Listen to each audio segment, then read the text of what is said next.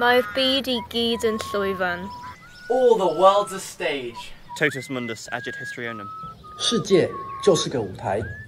সারা বিশ্ব একটি মঞ্চ।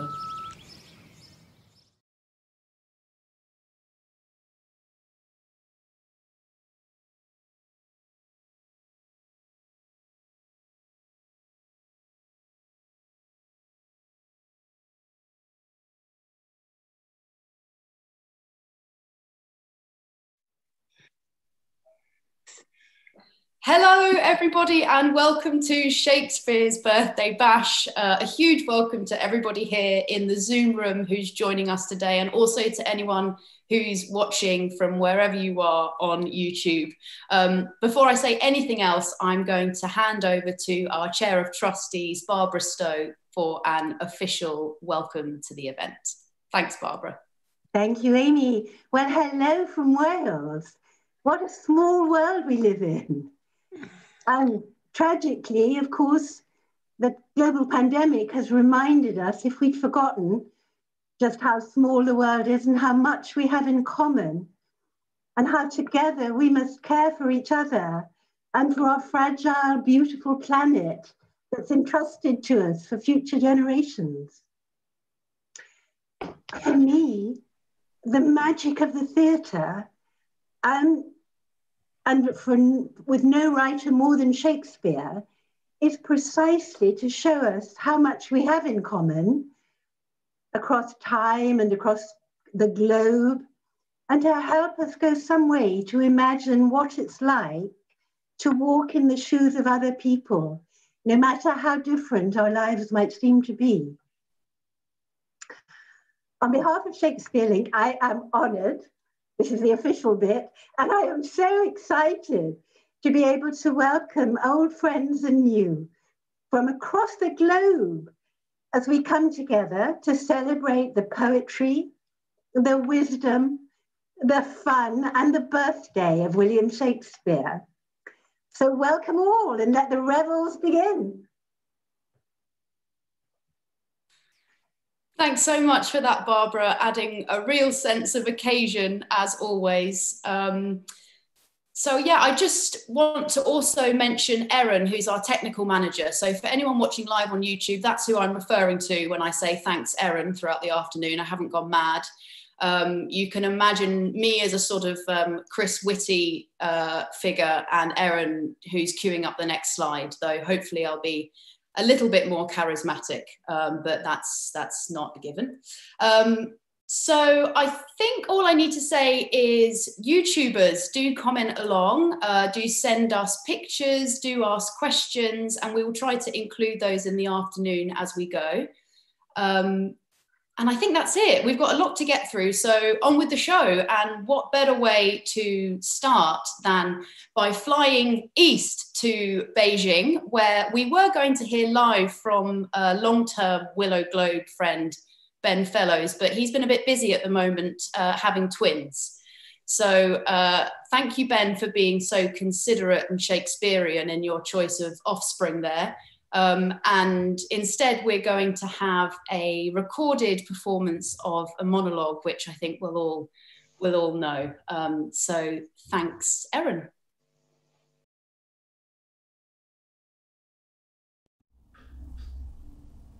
All the world's a stage, and all the men and women merely players. 不过是一些演员. They have their exits and their entrances. And one man at his time 扮演好几个角色, his acts being 7 ages. At first, the infant, mewling and puking in the nurse's arms.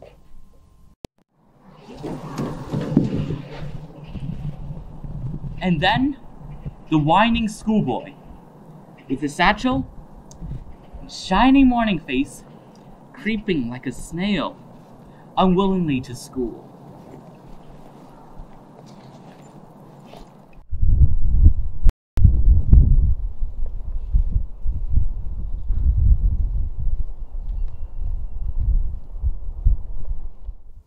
And then, 是情人，像炉灶一样叹息着，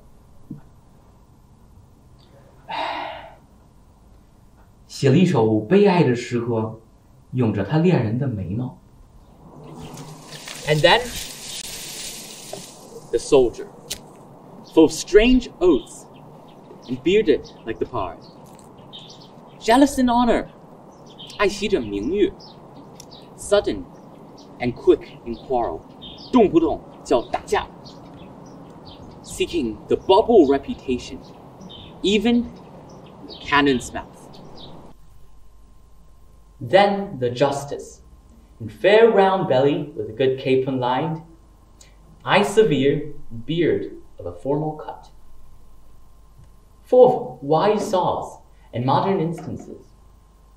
他是这样扮演了他的一个角色。The sixth age shifts to the lean, slippered pantaloon, with spectacles on nose and pouch on side. His youthful hose are well saved, a world too wide for his shrunk shank. 而他那朗朗的男人口音，又变成了孩子似的尖叫，像是吹着风笛或哨子。The last scene of all, which ends this strange, eventful history, is second childishness and mere oblivion. 没有牙齿，没有眼睛，没有口味。Sans everything.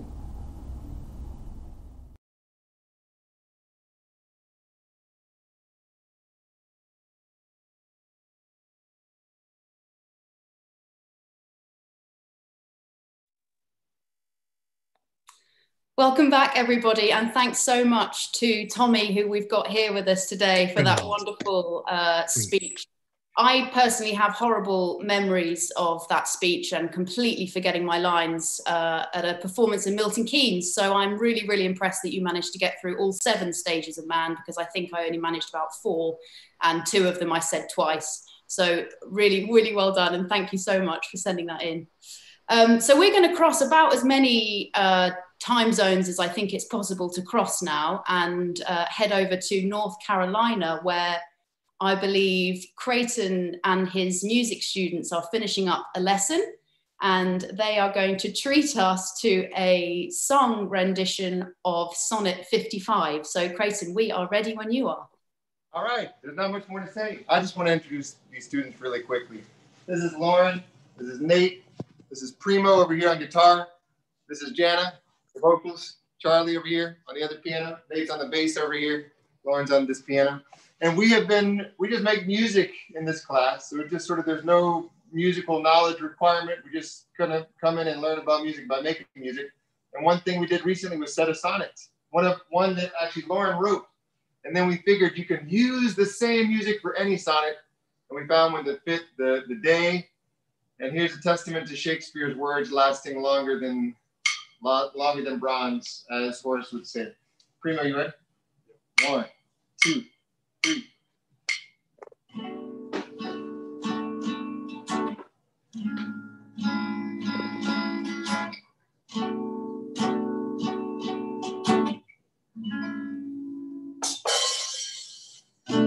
No marble nor the gilded monuments of princes shall outlive his powerful reign. But you shall shine more bright in these contents than unswept stones here is finished time. When these four shall centuries overturn and royals root out the work of masonry, nor Mars' sword, nor war's quick fire shall burn the living record of your memory. Involved in all the greatness and the shall you be sword and brave, just go by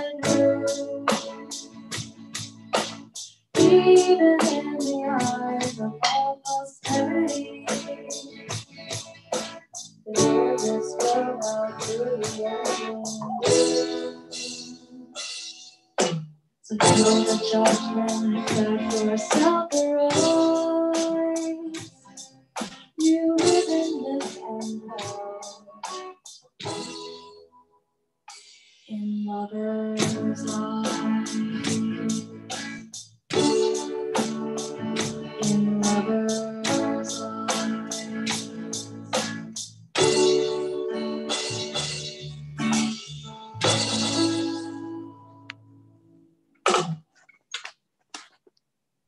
Thank you. Thank you so much, Creighton, and all the students at North Carolina. That was wonderful. Lovely to hear something live. And thanks so much for being here with us today. So good to see you guys. I'll be tuning in later on and just watching and enjoying it and loving it. Great. See you then. Brilliant. Thanks, Creighton. Amazing. That was lovely. And a very excellent choice, I think. That's a sonnet about the enduring nature of love, despite time passing and against the odds. And I think that's why we're all here today, to keep the spirit of love alive, despite all the barriers that have been put in our way this year and stopping us meeting in person. So wonderful stuff. Gavin's just entered the waiting room, so I'm going to let Gavin in. Or someone else has done it. Perfect. Hi, Gavin. Hello. Thank goodness. You've made it. Excellent. You're here just in time for a trip to Calcutta. We were going to go to Russia first, but I don't think the Russians have made it into the Zoom just yet. So instead, I'm going to introduce everyone to Shuktara, who is Zooming in from India. What time is it with you there? It's 6:43 p.m. Okay, getting nearing cocktail hour. Yeah. Laura and I, we didn't actually meet, but she watched a performance of 12th Night that I was lucky enough to be in when I was over in India in 2015. And we've since reconnected for this event via a mutual friend. And it's absolutely lovely to have you here with us today. So I'm going to hand over to Shuktara now, who's going to tell us a little bit about the drama therapy work that she does over in India usually, and how that may have been a little bit different this year, and how they've coped with those changes. I'll just preface this by saying that right now, where India is in the middle of a absolutely atrocious surge with the pandemic, it's much worse than it was last year. So it's something that all of us are obviously completely overwhelmed by. So that and therefore, I mean, I'm still, a part of me is still very much a bit out of it because of everything that's happening around me with people I know. But regardless, I mean, there is something about theater, and there's something about feeling connected in whatever way one can to people in the theater community, whether it's within the city that I'm in, Kolkata, or outside of Kolkata in India, and then internationally with all of you. And it's something that I think gives a kind of anchor.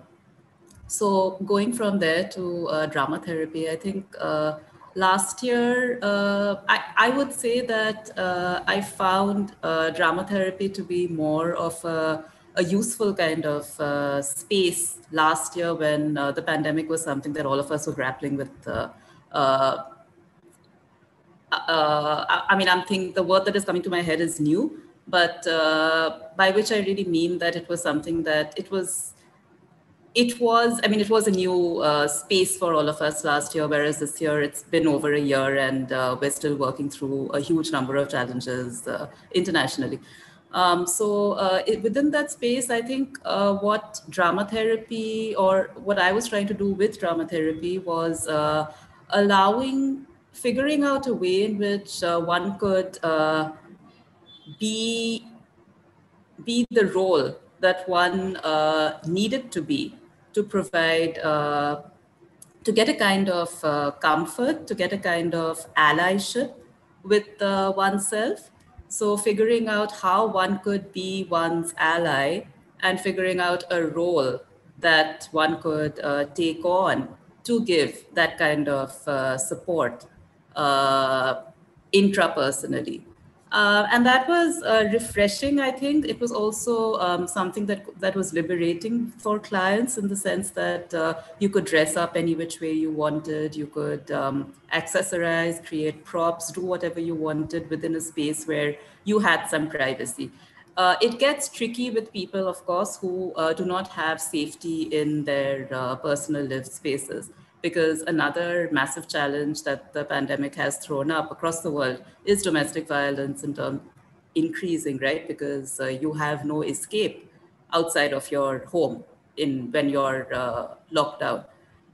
So within those spaces, it's obvious. I mean, obviously, I don't think I need to say this, but mental health has obviously been a significant concern, precisely because of things like this. Because for people who don't have safe home spaces, going out of the home is what you need to do to try to give yourself escape routes. And without that, you have to sort of try to create a safe sort of space for yourself within yourself, because your lived space is not safe.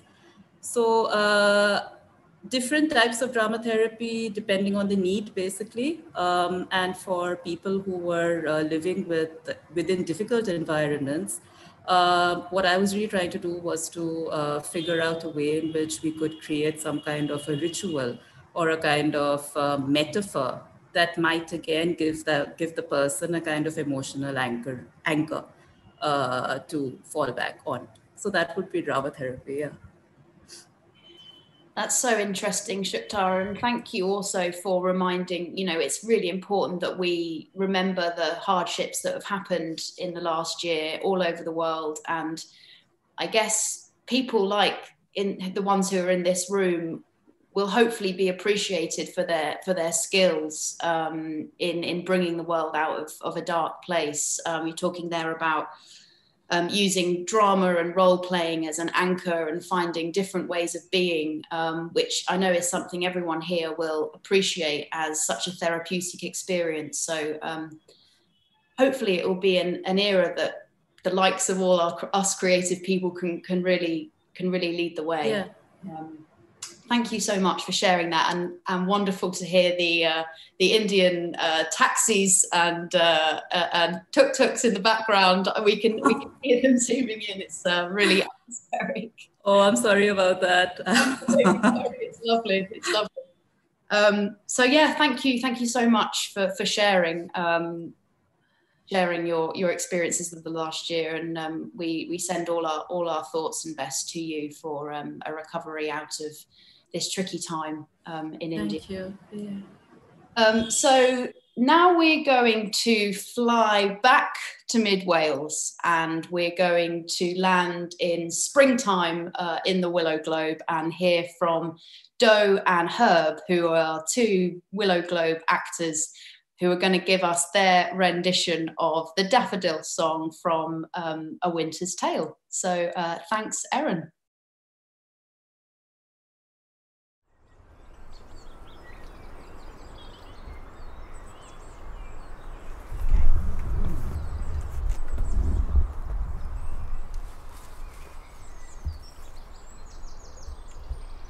When daffodils begin to peer, with hay the dark sea over the dale, why then comes in the sweet o' the year, for the red blood reigns in the winter's pale. The white sheet bleaching on the hedge, with hay the sweet birds, oh how they sing. Doth set my pug into thorn edge, for a quart of ale is a dish for a king. The lark that tirra-lirra chants, with hay, the thrush and the jay are summer songs for me and my aunts, as we lay tumbling in the hay.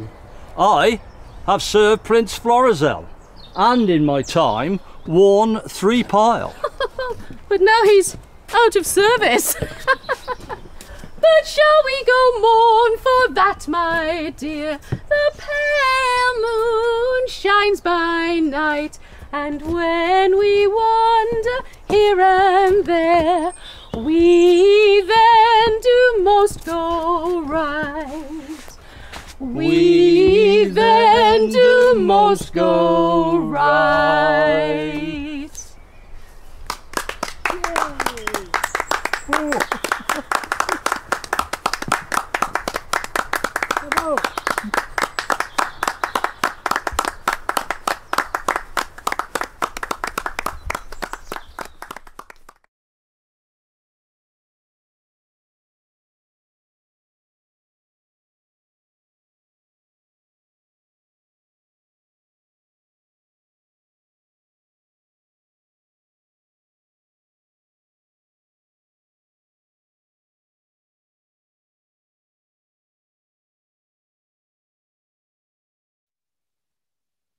Welcome back, everybody, and thank you so much to Doe and Herb for that fantastic performance there. It certainly does feel, to take a line from that song, that we are in a much sweeter time of year now, and hopefully the darkness is behind us as we step out into the light and vaccines are rolled out, and we feel the warmth of the sun on our skin again, particularly those of us who are emerging from a very long winter here in the UK. Now, I don't know about anyone else, but I am rather in need of a refreshment. After all, this is a party, and although it's only 2:20 in the UK, it's Shakespeare's birthday. So why don't we grab our cocktail ingredients and head on down to Shaky Bill's Swoltery Sack and Ale Bar.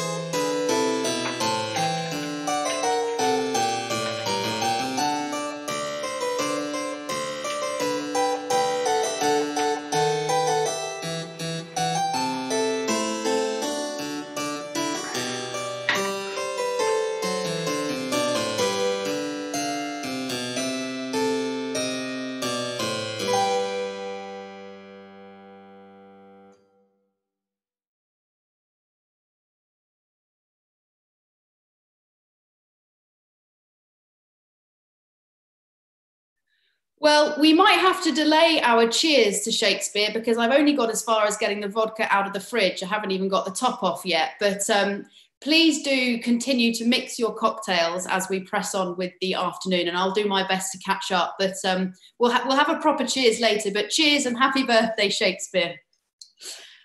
We are going to fly simultaneously to Devon and Nairobi now, which is a sentence I never thought I'd say, to meet Jago and Jazz, who are new friends of the Willow Globe, and they run the youth theatre, a youth theatre in Kenya, which does some amazing work and has some incredible resonances with our very own Willow Globe. So if I can pass over to Jazz now, that would be fantastic.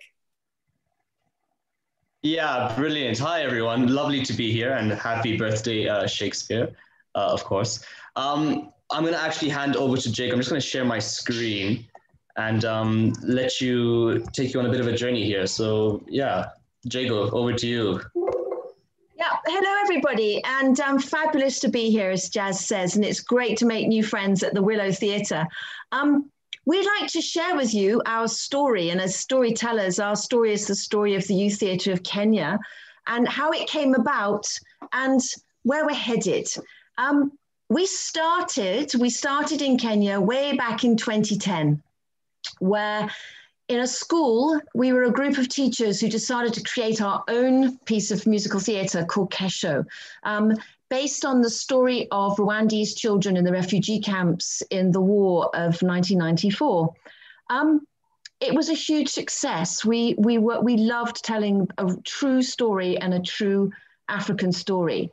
This grew, and several years later, or 3 years later, we took that story, Kesho, to the International Youth Arts Festival in the UK.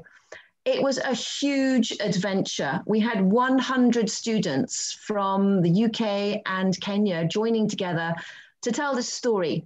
And it was amazing. It was a fantastic experience. A year later, we went back to the International Youth Arts Festival to tell a second African story, Albatross, Wings of Freedom, which told the story of the slave trade, the East African slave trade, which is a more untold story, and the effects that the church had working within it. Again, it was a true story set in Africa.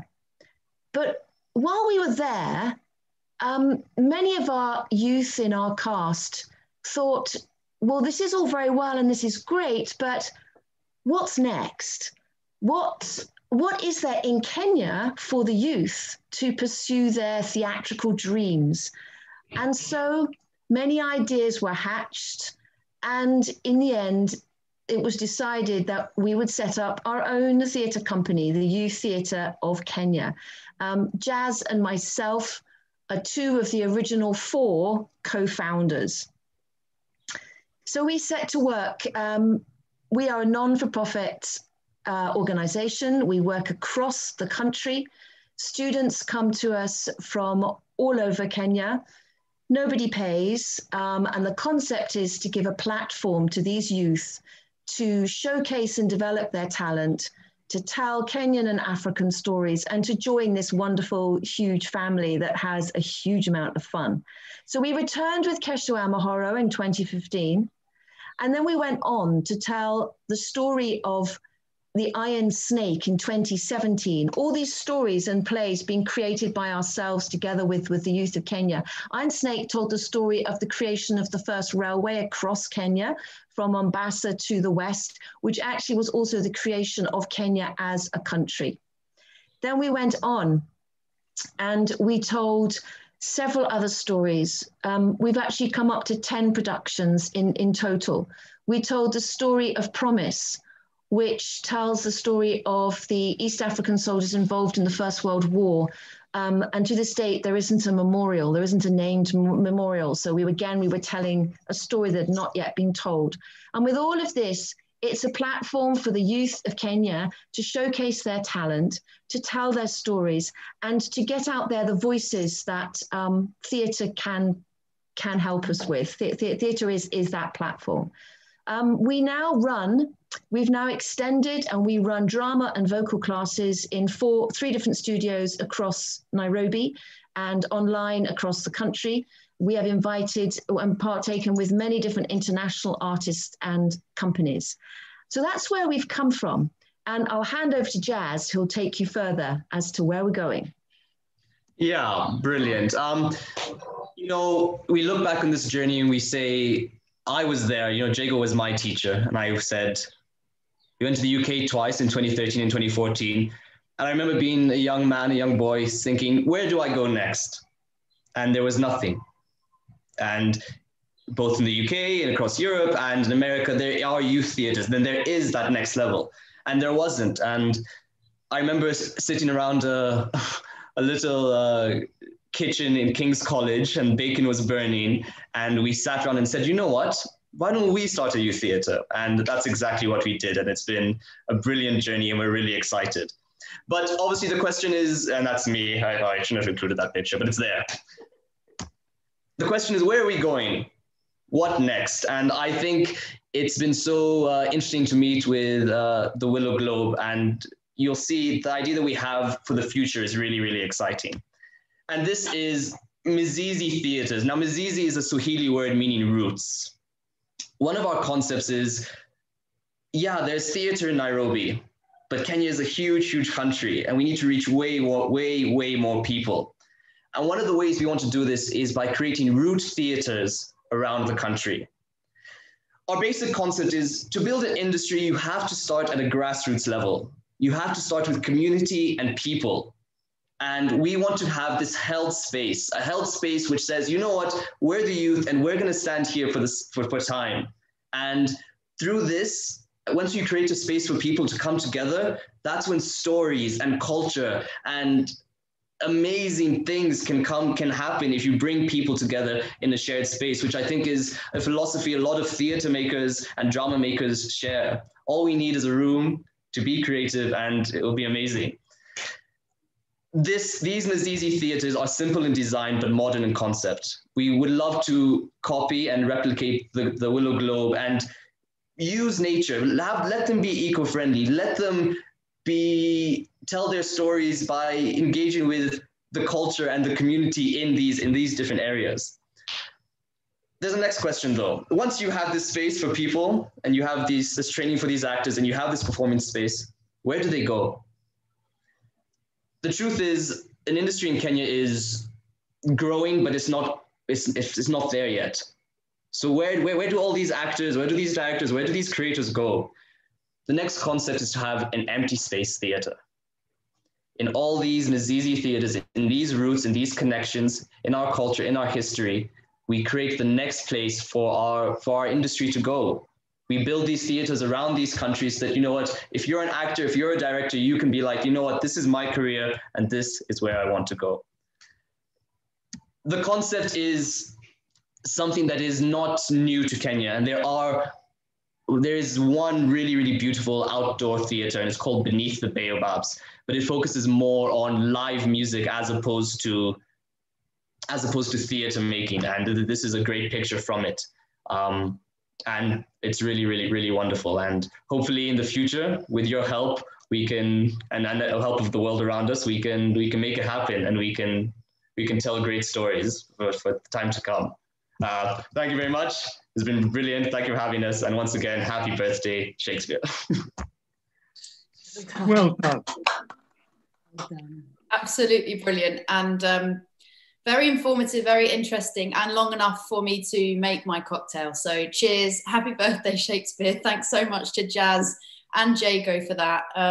Brilliant. It's really interesting to hear Sue was telling us on a Zoom yesterday about the importance of having a contained space in which Jamie Wilkes has joined. Hello, Jamie. Oh, hello. To have a contained space where ideas can be nurtured and created and protected and then sent out into the wider world. And it feels like that's exactly what you guys are working towards in Kenya. And I know that Phil and Sue would love to have you and your youth theatre over to the Willow in the near future. So yeah, big thumbs up there.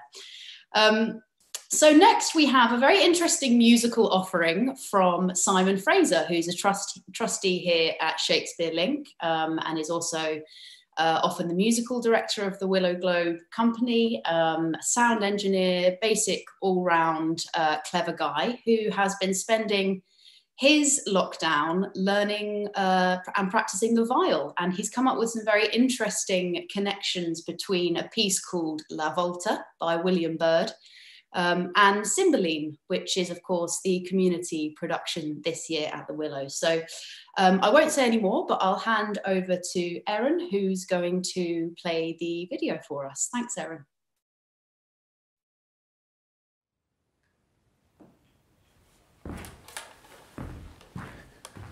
Item 1, item take 1.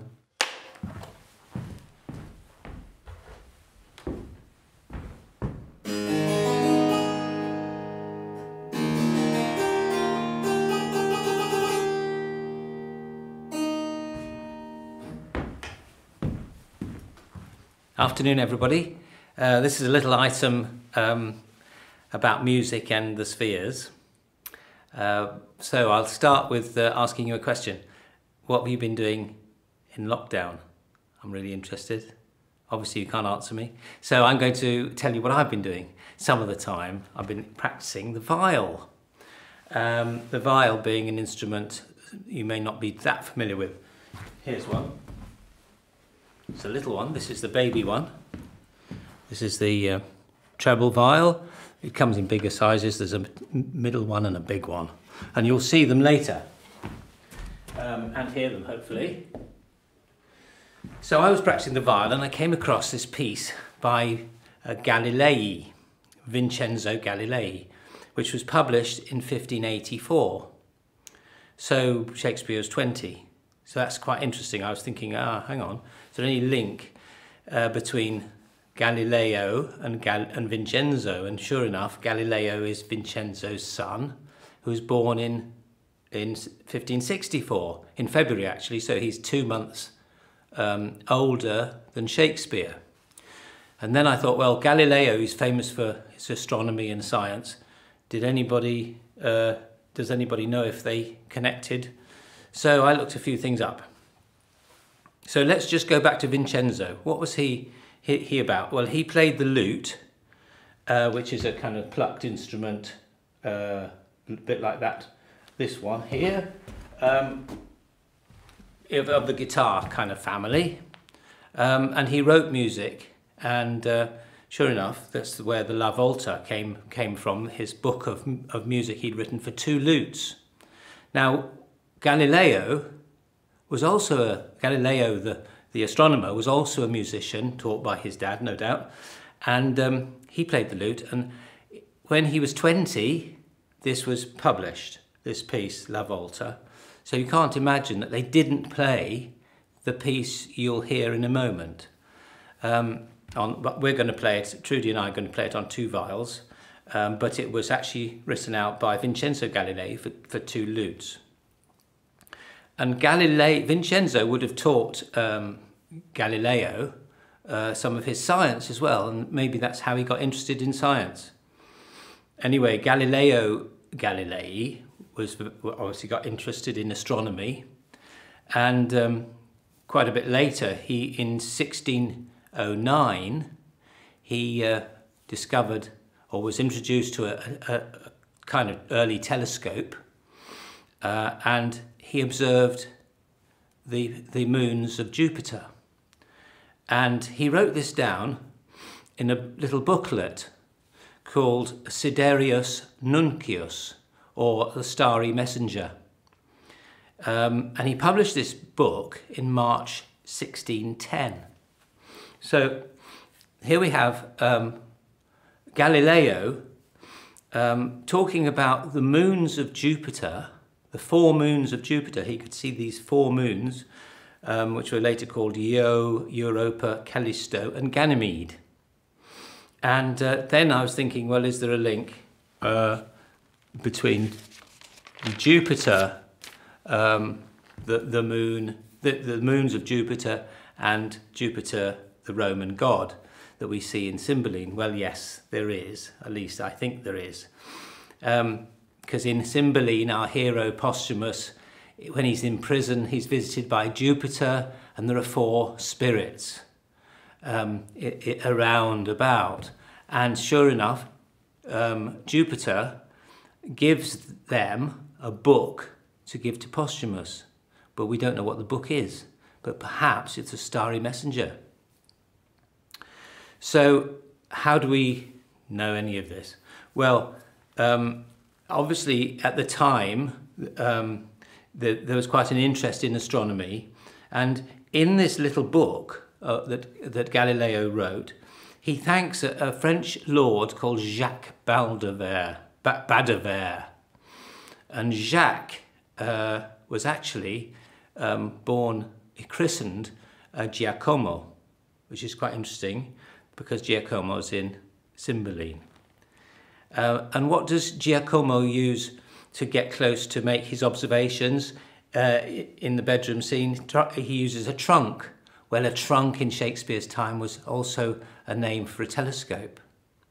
And when he says he observes 10,000 meaner movables, could that be a reference to the 10,000 stars that were thought to be the number of stars that you could see with the naked eye? And why does Cymbeline at the end say, does the world go round? Well, the thing about the research that, the theory that Galileo came up with is that he observed that the moons went round the planet Jupiter, and if they go round the planet Jupiter and not round the Earth, then the Earth isn't the centre of the universe. And that was a very contentious thing to say. And in fact, Galileo was imprisoned or put under house arrest for suggesting that the theory of Copernicus was actually true. He sort of validated the theory of Copernicus, that the Earth goes round the sun rather than the other way round. So there we are. You'll now hear the La Volta, followed by a piece by Bird. It's the Earl of Salisbury's Pavane, and then you'll hear the Volta again. Thank you. And happy birthday.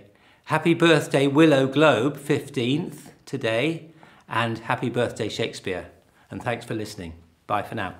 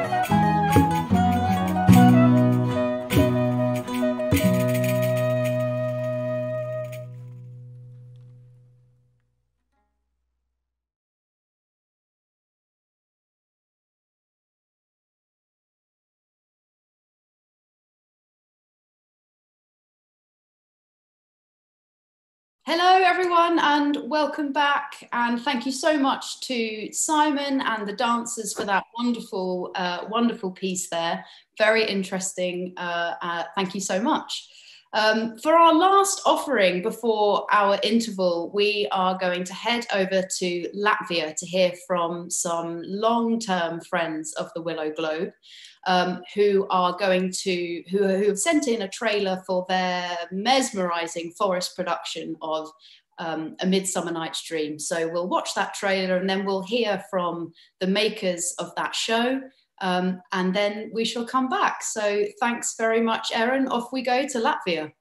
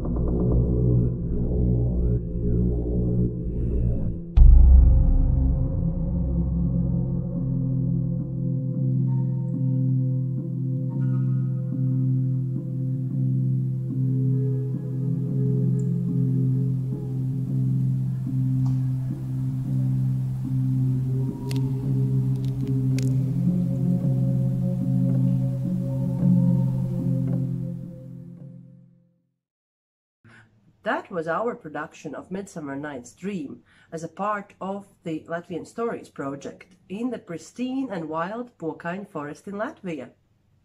On the occasion of Shakespeare's birthday, we would like to send our warmest greetings to Willow Globe, who were responsible for inspiring the entire community and applied theatre movement in Latvia.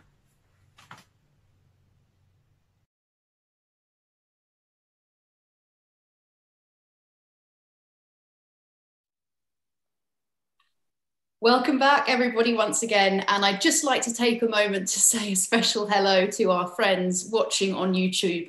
If everyone could give Acorn, who's in France, a wave. Shazia, who's in London.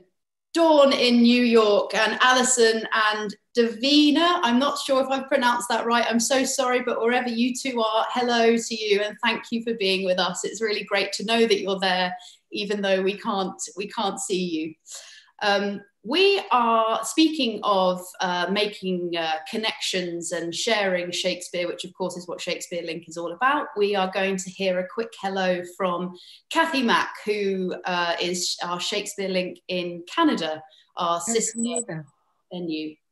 Oh, sorry, we're going to talk to Yeva first. That was Yeva that we just, thank you, Sue. Sorry. We just saw her production of A Midsummer Night's Dream for the Latvian Stories project. So Yeva, if you'd just like to say hello to everyone watching on YouTube. Hi everyone. It's a pleasure to meet you all in Shakespeare's birthday, and cheers. Well done. We wish you had your crown on. We wish you could see your crown right now. Well, the crown, what you saw on the video, it was actually Titania's crown from the production of Midsummer Night's Dream. And Titania was running all over the forest with this crown. So that's why we were so eager to show you this. So guys, you've got to, if you haven't already seen the videos, you must pick up and look at them because they're so beautiful. All of them are beautiful, but these crowns merit attention.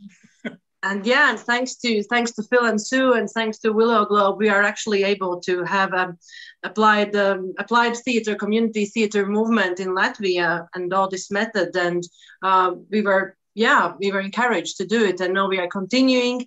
And this movement even grown into a Baltic Applied Theatre School. So yeah, thank you very much. We are very happy that we had this opportunity to meet you, and now we can continue this job. Brilliant. Hooray. Well, it's really lovely to have you both with us today. So now I think what we'll do as we're approaching our interval is to hear from Kathy Mack in Canada, who's sent a hello and a hooray into us to mark the day. And then we have a short animation piece, and then we'll go into our 10-minute interview. Oh dear. One too many of these. I think the shot was a bit large. Our 10-minute interval. So that's goodbye from us on Zoom for a little while, and we shall see you in about 15 minutes. Bye. Hello, everybody at Shakespeare Link. This is Kathy Mack from Shakespeare Link Canada, and I am recording this message because I'm unable to be with you this morning on Shakespeare's birthday. And I'm wanting you to know that I'm sending lots of love and happy birthday wishes to William Shakespeare from Stratford, Ontario. Just to give you a little update of what's been happening here. Since last year at this time in the pandemic, we haven't been able to do theatre. The government has shut down theatres here, and there's been very little outdoor activity even. Ontario is right now in the third wave of the pandemic, and our cases last week were up very close to 5,000 people a day contracting the virus. So we went into a stay-at-home order, which will be 6 weeks in its total.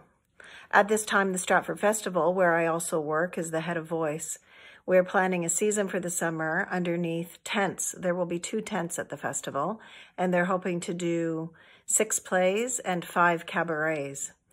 None of the companies will work in rep as we have in seasons past. They will be solo shows, like solo companies, and there will be no company greater than 8 in the cast. So we will do an 8-person version of Romeo and Juliet and an 8-person version of A Midsummer Night's Dream, as well as other plays on our docket. We're hoping that this is going to be possible. We're hoping that we will be able to be distanced and 100 people outside. Stratford's numbers have been fairly low, and last summer we were able to do that, although the festival was not in a position to coordinate that season at the time.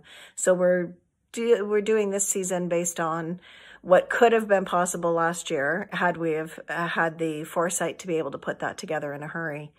So that's where things are here. Artists are quite sad and facing challenging times, really.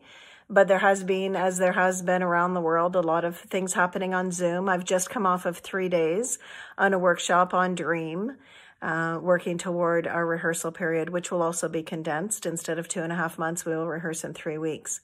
So lots of changes, but we are moving forward with hope, with resilience, with perseverance, and doing the best that we can, really. I think that everybody is just doing the best that they can. So wishing I could be there with you today and sending you lots and lots of love. Until soon.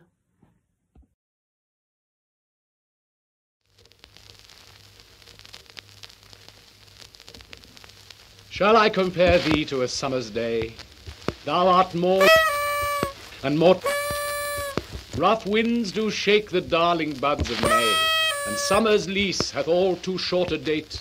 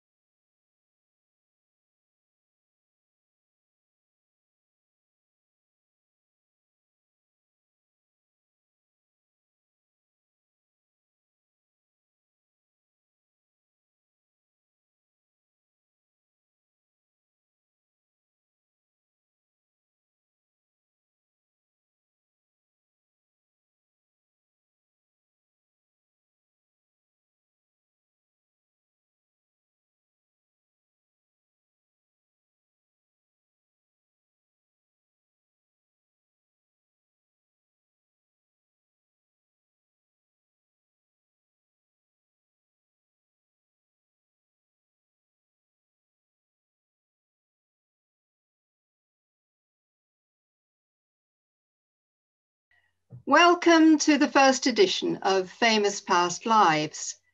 Today's guest is regarded by many as the greatest playwright the world has ever known. He's written 37 plays, 154 sonnets, and 2 epic poems. And as we celebrate 457 years since his birth, I'd like to welcome the writer, poet, and playwright, William Shakespeare. Or may I call you Will? Yes, Will's fine. The world's greatest playwright, yet you started your career as an actor. What made you take up writing? The company needed new material, and a lot of it. You must remember, we were performing 5 plays a week. There was a lot of competition, and to make any money at all, you had to draw upwards of 2,000 spectators a day. I found I had an aptitude for it, so I churned them out. And where did you get your ideas from? Oh, I just pinched other people's ideas. Actually, it was a collaborative effort. The other actors would lend me books, tell me stories they'd heard, or I'd adapt someone else's play. What do you say to the criticism that you were a plagiarist? I'm thinking of Robert Greene's attack on you as, I quote, an upstart crow beautified with our feathers. Well, he had a big chip on his shoulder because he couldn't make it as a writer. But as to being a plagiarist, I took mediocre plays and made them 10 times, 20 times better. I don't think the audiences complained. And what do you consider your greatest success? Outliving Marlowe. Don't get me wrong, I was very fond of him, but the fact that he died young meant I had no real competition. But what do you consider your best play? Oh, that's a hard one. They were all good. Well, maybe not The Gardener's Mistress. Oh, I don't think we know that one. Oh, that's a relief. It was terrible. No jokes and no deaths. Now, Titus Andronicus. I lost count of the number of deaths in that one. The audience love a play that ends with the stage covered in corpses. Many consider Hamlet to be your best work. Really? I was going through a bit of an existential crisis at the time. Did it show through in the play, do you think? You kept acting throughout your career, so you were writing, acting, and running a theatre, basically one of the actor-managers of the time. How did you cope? Where did you find the energy? How did you recharge your batteries? Yes, it was a crazy time. I was burning the candle at both ends, quite literally. Mornings would be spent at the theatre rehearsing. The performance took up the whole afternoon, and I spent the evenings and most of the nights writing new work, rewriting scenes from the day's performance that hadn't worked with the audience, writing out the actors' parts, and learning my own lines. It was mad. I might catch a bit of rest and relaxation with a friend after the show, but mostly it was work, work, work. There's been much speculation about your private life, principally because nothing is known about it. So people have had to draw inferences from the subjects of your sonnets. They come across as deeply personal. Was there a dark lady in your affections and a beautiful youth? Now look, a man has a right to a private life. What I did or did not do, and with whom, is really my affair. As to the sonnets, I just made them up. You're not going to sell some generalized poem dedicated to a tree, are you? But if you make it as if it was written for a woman with raven black eyes, then all the dark-eyed women out there can imagine it was written for them. Early on, you left a wife and family in Stratford when you moved to London and never really went back to them. Why was that? Well, you have to understand, I was only 18 when she got pregnant. I wouldn't have got married otherwise. I was just having fun like all young men do. But she was considerably older than me and wanted to settle down. And with a father standing over me, what could I do? She would have hated London. She was a farmer's daughter. She liked the country. Me, I couldn't wait to get away. Even with the plague, the violence, and the food riots, I loved London. But mostly I loved the theatre. You'd never have a decent theatre in Stratford, never in 100 years. So it had to be London. It was where it was all happening. Anyway, I did right by Anne. I bought her a big house in Stratford, made her wealthy, left her well provided for after my death. Is that true? After all, there's only one mention of Anne in your will, the bequest of the second best bed. Why not the best one? Oh, people won't let that go, will they? She automatically qualified for a third of my estate, so she wasn't left destitute. And anyway, she was 60, an old woman, when I died. The best bed was too big for her on her own and too high. She complained that she kept falling out of it. So I left her the other one, which was smaller, cozier. She liked her comfort.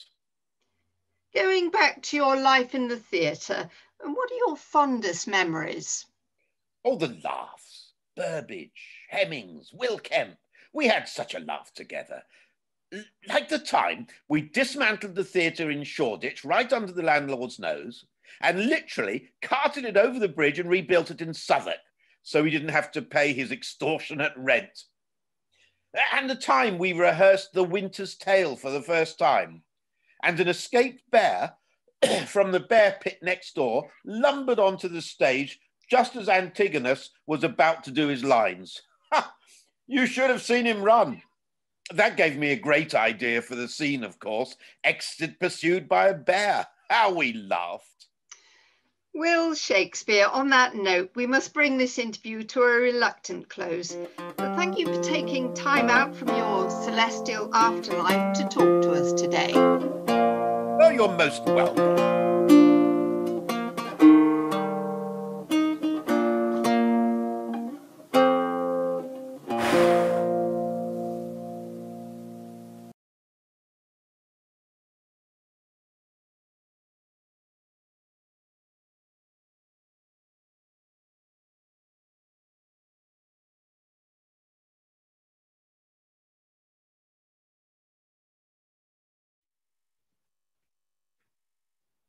Hello and welcome back to the second half of Shakespeare's Birthday Bash. We're all still here, we're all still going. It's going brilliantly and amazing to hear from the birthday boy himself there and the secrets to great writing, which is apparently I just made it up. What a show off. But happy birthday to Shakespeare. Cheers, happy birthday. We heard a lot in that animation about Will's time at the Globe in London. So just before we move on to our next guest speaker, I'd like to remind everybody that Shakespeare's Globe is holding an event this summer, their Shakespeare and Climate Emergency Symposium, featuring our very own Willow Globe as part of the lineup this evening. And Kat is going to pop the link to that in the chat if anyone would like to register for a ticket to watch any of their talks and events this weekend. So I'd just actually like to say a quick hello to some of our YouTube viewers. We've got Nick in Wiltshire and Brooke in Oregon and The Heat in Sri Lanka. So hello to you guys and thanks so much for being with us. I'm going to hand over now to Wet Mariner Tom Sims, who is going to tell us a little bit about how his theatre company have worked in slightly different ways with the Willow Globe this year because of the restrictions that we've been placed under. So I won't say any more. I'll just hand over to Tom. Hello, hello everyone. Hello everyone on the call, everyone watching along on YouTube. And as Amy said, yes, I'll be talking about not just my theatre company, but in fact the theatre company that Amy herself and some of the other faces here are part of, called the Wet Mariners. And yes, I'll be talking about essentially Shakespeare on Zoom. So I will share my screen as I've got a few slides and images. Let's just check. Can everyone see that? If I present now, is that working? Yeah, we can see. Okay, there we are. So yes, Shakespeare on Zoom. Well, let me go all the way back to 1899, which was when the world was treated to Shakespeare as they had never seen it before. They were given in 1899 by these three intriguing chaps, William Kennedy, Laurie Dixon, and Walter Ferdinando, a 4-minute film of King John, which, side note, at the time was an absolute hoot, and everyone loved King John. It was one of the most popular plays of the time, and what a shame that we don't do it all the time today. So let's bring back more King Johns and less Hamlets. But here's a still from it. This is the death of King John, and this was from Sir Herbert Beerbohm Tree's production. And what they did was they filmed 4 scenes, about a minute long, and they showcased it to the world. This is on YouTube if you want to Google it. There's only one scene remains. It's this one. And spoiler alert, he dies, but he does take about 1:16 to die, which is pretty worthwhile watching, because talk about milking your death scene. This is really up there with some of the greats. So that kind of, a flip was switched, I guess you could say, in the history of time there, because that was the first time that the work of Shakespeare had been captured on film. And it was, for all intents and purposes, an attempt to capture, to preserve a stage production of the time. And I guess you could argue that it was unsuccessful because it didn't have any sound. So, it was obviously somewhat lacking if it was trying to capture what it must have been like to watch that production. Although, obviously, let's be honest, we still have sound issues today, even with Zoom and the technology that we've got. But it must have been absolutely dazzling for those people in 1899 to just conjure players in front of their very eyes performing the bard's work, even if it was in complete silence.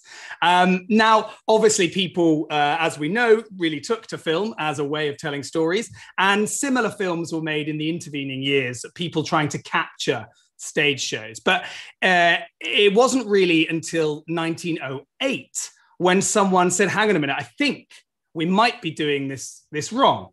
And so in 1908, we get a film by an amazing pioneer called Percy Stow of The Tempest. And what's amazing about this film is that I think this is the first time when a director goes, hang on a minute, let's not ask, how can we capture The Tempest on film? But let's actually ask, what does The Tempest look like on film? And so he creates this incredible film, which is also on YouTube, should you want to watch it, very easy to Google. And he creates a piece of work that many scholars would now agree is the first cinematic version of Shakespeare's work designed specifically for the medium of film.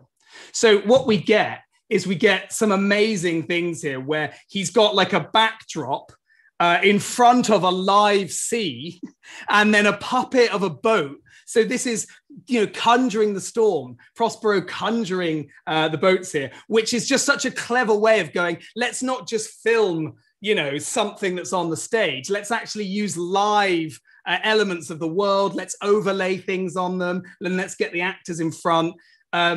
He also does a brilliant moment when Ariel, who you can see down here, bottom left, is doing a scene with Caliban, where he realizes, oh, with editing, I can just make Ariel disappear or transform. And so this is a still from one frame. And 1 second later, we get this, which is that Ariel's disappeared and turned into a monkey, which is quite hard to see. So I have circled it here for you. And then essentially this monkey just crawls about on this log, and then he cuts again and Ariel pops back up. And, you know, that to me is so innovative and so playful, and someone going, look, we've got this new technology. Let's not try and capture what we've got. Let's try and make something new.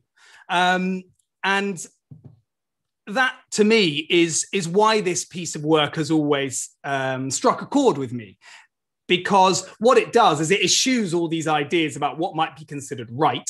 And instead it goes like, yeah, right, let's look at what we've actually got here to tell a story, and let's tell it fresh. Let's tell it new.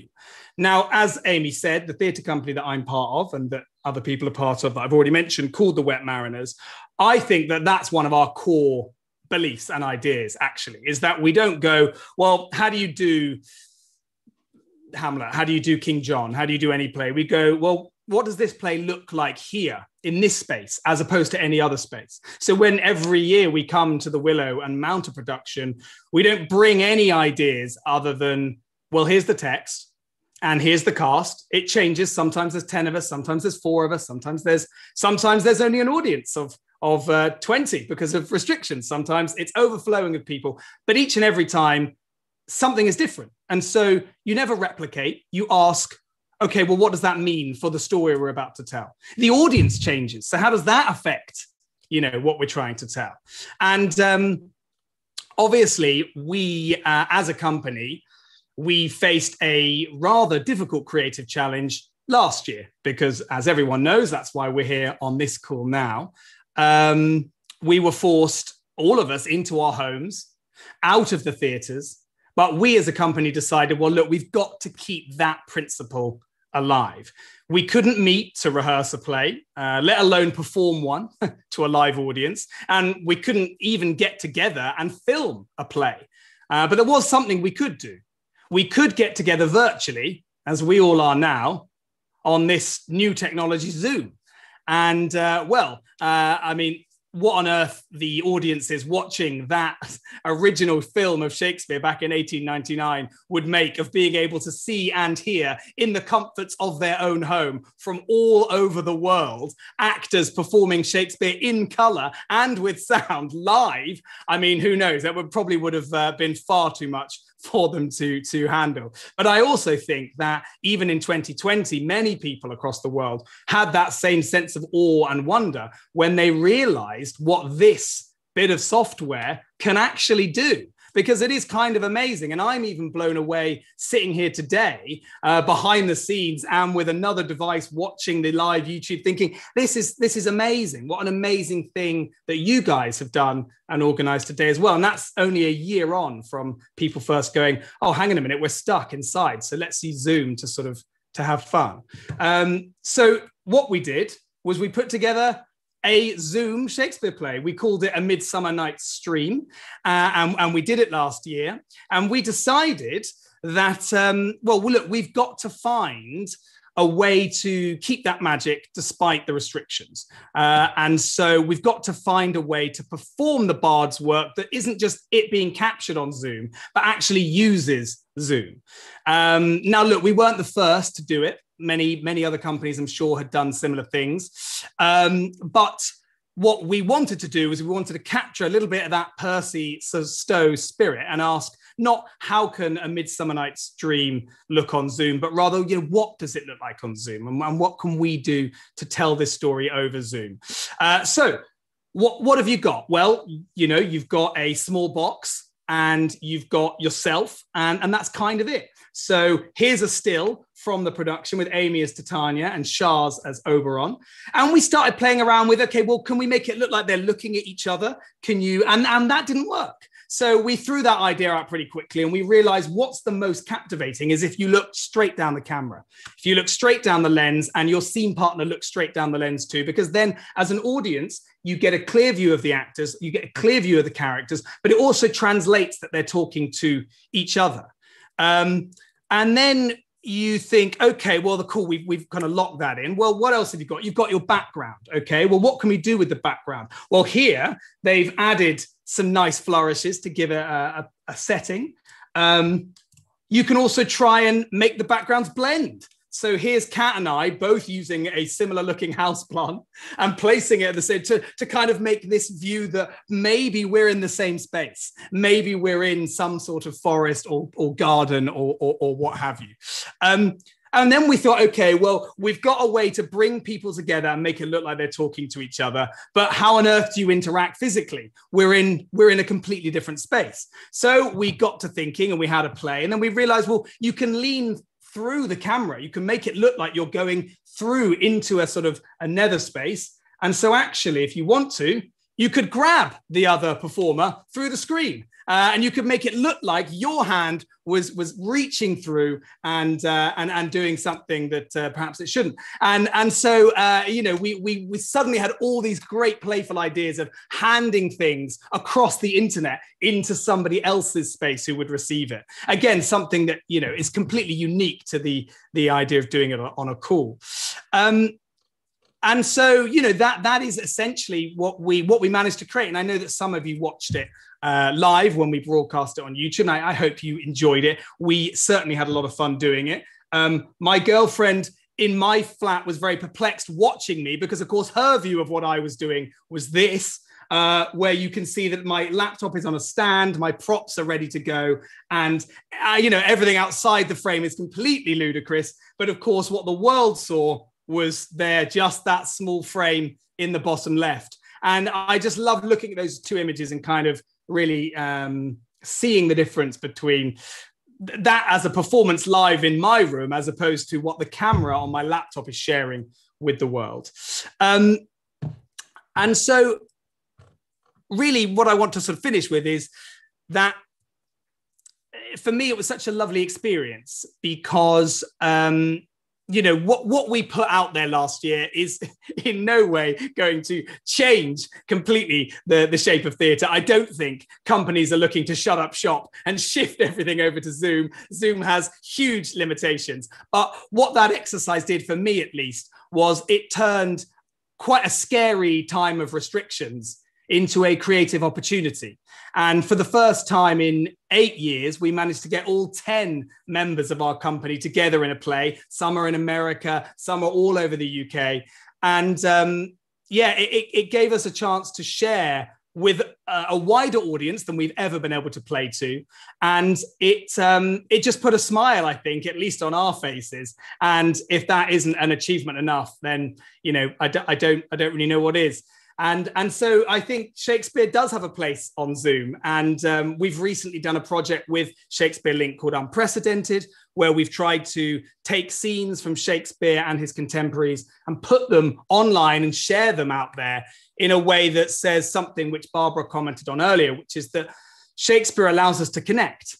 And actually, we may feel trapped at the moment in our little boxes all over the world, but events like this and Shakespeare on Zoom and all the mad creative things we can do actually create that something was mentioned before by the Kenya Youth Theatre, which is if you bring people in a room, magic will happen. And you know what?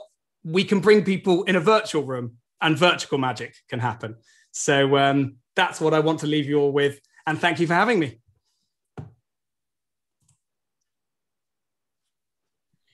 Thank you so much, Tom. Tom is such a natural storyteller and speaker, so vivacious, so full of energy, and it's absolutely great to hear about how creative challenges have always been a part of performers' lives, a la Percy Stow.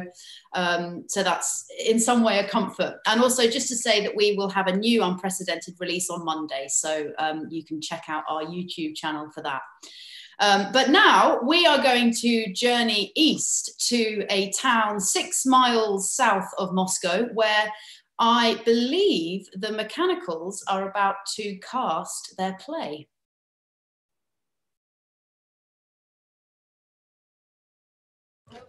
Okay, thank you for having us today. Well, we still don't have Queens, so unfortunately I have to read for Queens. Sorry for that. So just 30 seconds and we start.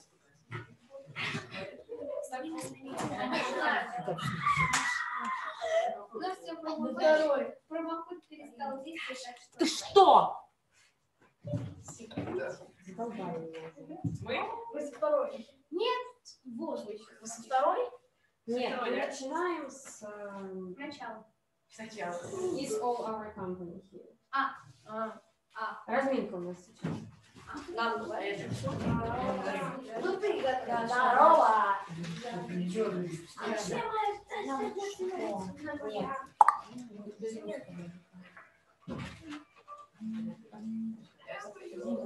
Is all our company here? You were best to call them generally, man by man, according to the script.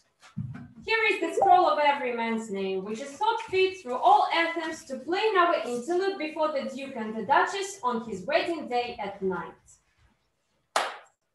First, good that means say will play red song, then read the name of the actor, and so grew to a point. Mary, our play is the most lamentable comedy and most cruel death of Pyramus and Thisbe. A very good piece of work, I assure you, and Mary. Now, good with the queens, call for your actors. Master, spread yourself.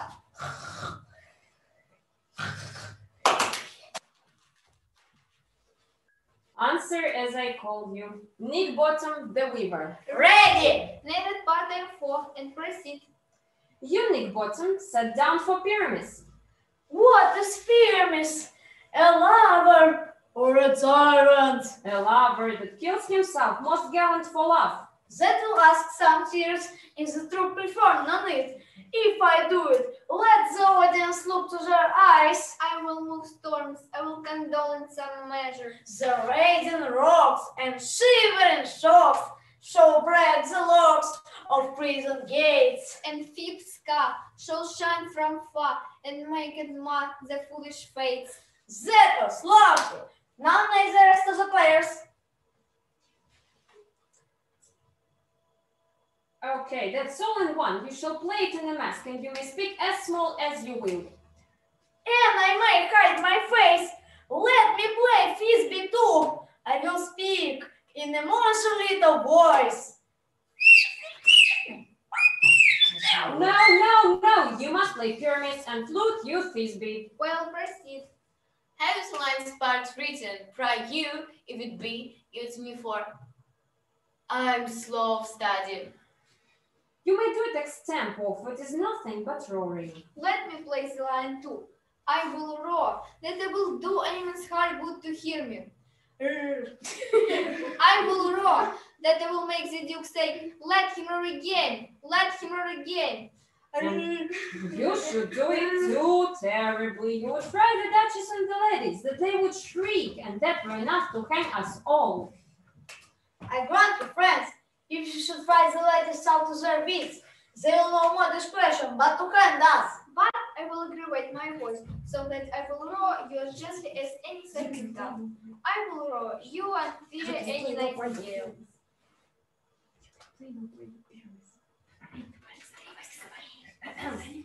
You can play no part but Pyramus. You can play no part but Pyramus, for Pyramus is a sweet-faced man. For Pyramus is a sweet-faced man, a proper man, as one shall see in a summer's day, a most lovely gentleman, a liked man. Therefore you must play Pyramus. Well, I will undertake it. What beers I'm good to play it in. Why? What you will? We will meet, and then we may rehearse most obscenely and courageously. Take pains, be perfect. Adieu! At the Duke's oak we meet.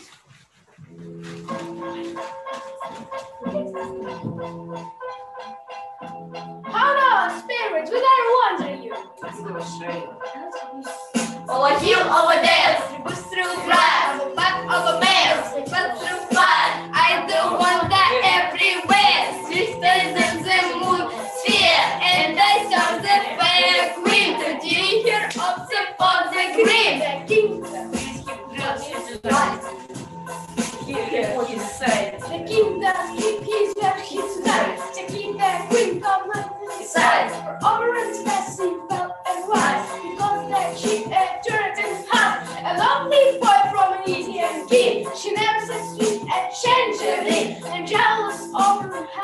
shirt, to dress that hip, to ready for sweat.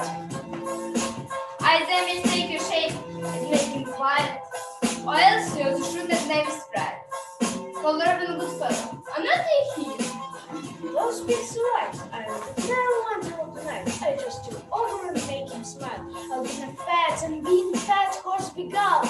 But look, Fraser comes sober on! And here my mistress wants your gun.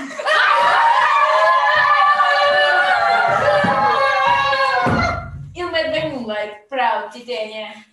What? Shall sober on? Where is skip hands? I have what's his company? There, Shantam. Hypnotizer! Why should Titania cross your reverend? I do but make a little gentleman boy to be my headman. Said I had a trust. I will not part with him. How awkward in this wood can you stay? Just love to have this as sweetie, if you will patiently dance now around and see our moonlight rebels go with us. If not, Shamir and I will spare house. Give me that boy, and I will go see. Not that I can. Where is the way? We shall travel the world if I long stay. Well, go thy way, thou shalt not from this group. Set thee for this injury. Это был полный провал. Просто нас не показали. Bye-bye.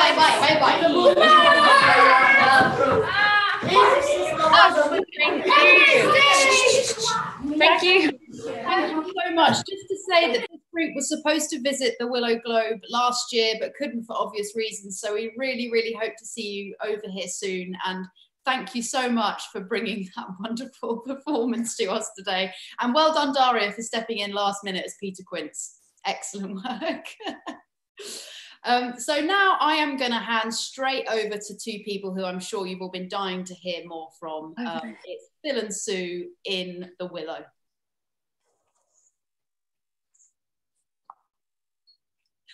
So those wonderful yellow jackets, fantastic show from Russia. And it just looks like this Jackie shows them this houselets. They're so wonderful. This is outside the Willow Theatre at the moment. And what's been so brilliant about today, I just want to say that all our belief that all things connect is absolutely reinforced by everything that's happening on Zoom. And the very fact that so many of us are here today is just sort of miraculous, but it's there. It's all things do connect. Hello, everyone. Welcome to the Willow Globe.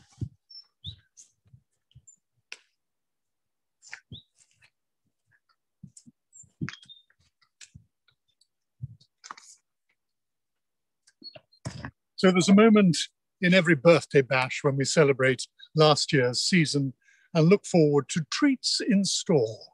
Last year, of course, was very strange, locked down even before we opened up. But in that tiny gap in the lockdown, when we were allowed to gather up to 30, socially distanced, we managed to host 3 different live shows. The Wet Mariners opened a few days spent a few days creating a wonderful comedy of errors, 5 shows in 2 days. And we had a brilliant visit from the Everyman Youth Theatre in Cardiff, and they brought their energetic and very moving Tempest. Erin, I think you've got a sight of the shipwrecked mariners where they're about to be shipwrecked on their boat in the storm. And Trinculo and Stefano managed not to get too close to each other on stage by wearing these enormous rubber duck rings that they'd had to wear to be able to swim in the sea to get to the island. Austin Allen treated us to Allen Ginsberg's Howl on the 65th anniversary of its first reading. And we ran a load of engagement workshops. Jackie, I think we should pan around the theatre because it's so nice. And I can just talk, can I, if I keep close to you? Go on then. Yeah, okay. So we did loads of engagement workshops, all via this miraculous new medium, Zoom. We had Mid and North Powys Mind sessions supporting young people.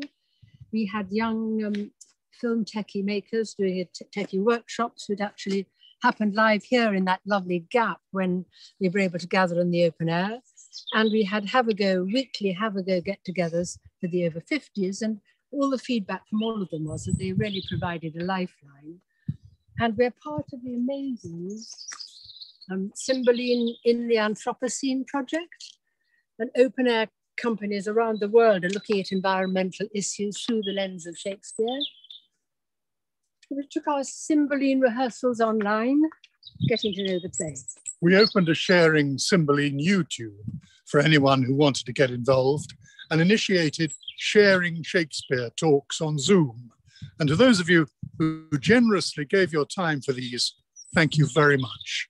We think they're all still available on YouTube if you missed them. And I think it's a minor lord in All's Well That Ends Well, who says, the web of our life is of a mingled yarn, good and ill together. And these are then difficult, mingled times. And we'd like to mark the losses of the COVID year with the Willow Globe Company tribute. Owen is doing the music for Cymbeline, and he created the music for that famous, well-known song, Dirge for Fidele. And somehow, miraculously, he got us all to record ourselves remotely, and he pulled it all together with technological wizardry. I think Erin's got a video of it.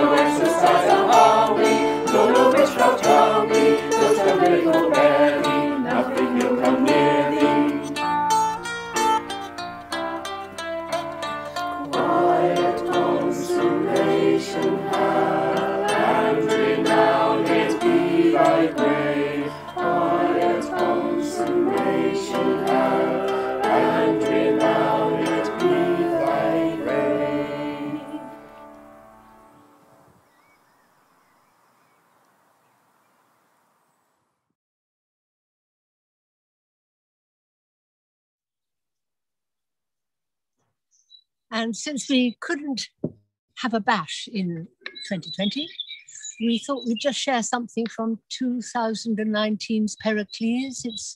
It's Marina's song, and she sings of the power of love. This is Caitlin.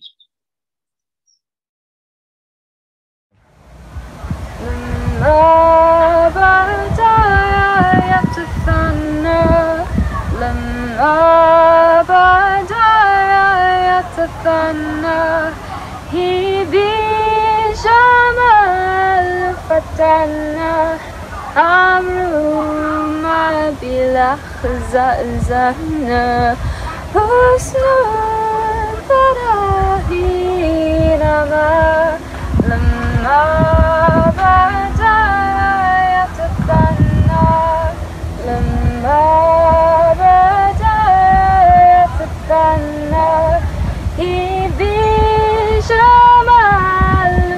salah amruna bila zana husna fadalina.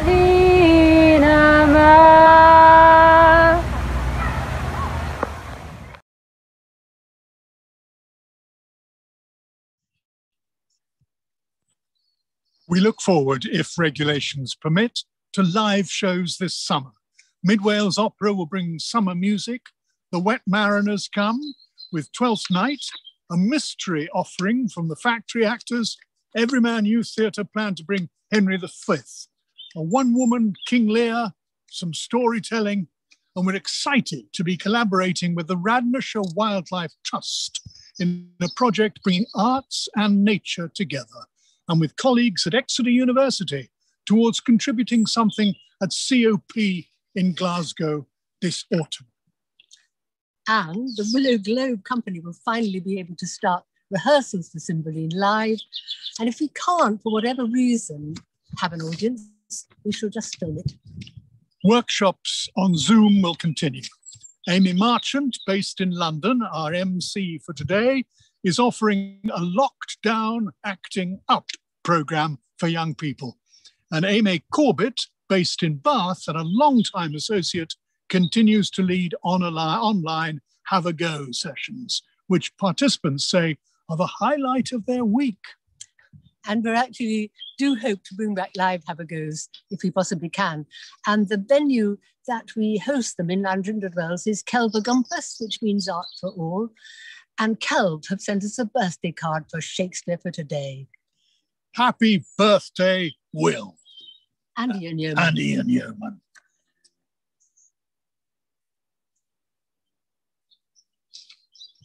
Okay, lovely. Am I back now, Erin? Are we back in the main room? Okay, showing the card. Okay, lovely. Well, it was so wonderful to see Phil and Sue there in the open air of the Willow Globe. And obviously this summer is set to be a huge summer for open air theatre. But just as Tom was saying earlier, lots of theatre companies have looked to other ways of making work, and the Wet Mariners are no different. And James Corrigan has led the Macbeth the movie project from the end of last year just up until, well, still going, still running. So I'm going to hand over to James now to talk a little bit about that project. Thanks, James. Hello, everyone. I'm just going to share my screen now. I am another Wet Mariner.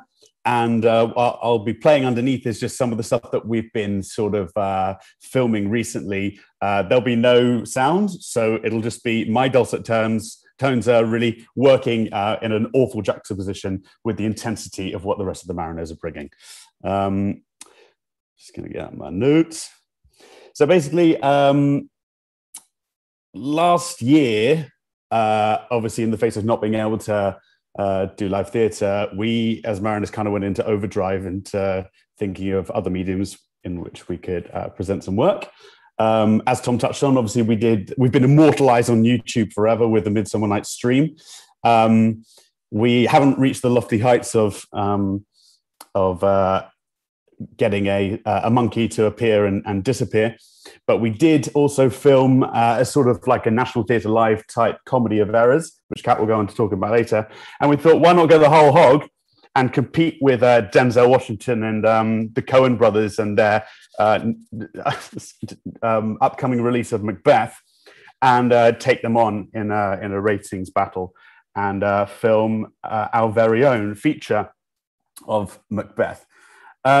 Now, in true Mariners style, our aim is to film it all in a week with zero budget and relying on all the gusto that we can sort of muster. Now, we opted for Macbeth because it's it's just so filmic in its pace. It's very claustrophobic, so we can sort of do that in tight spaces and very few lens choices.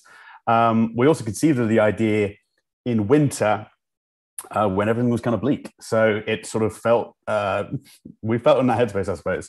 Crucially, also the play is short, which is very, very useful when you have no money. I'm no Feferdando, but we're hoping to pull it off. Now, for this project, obviously, we wanted a location as beautiful as the Willow. It's not going to happen.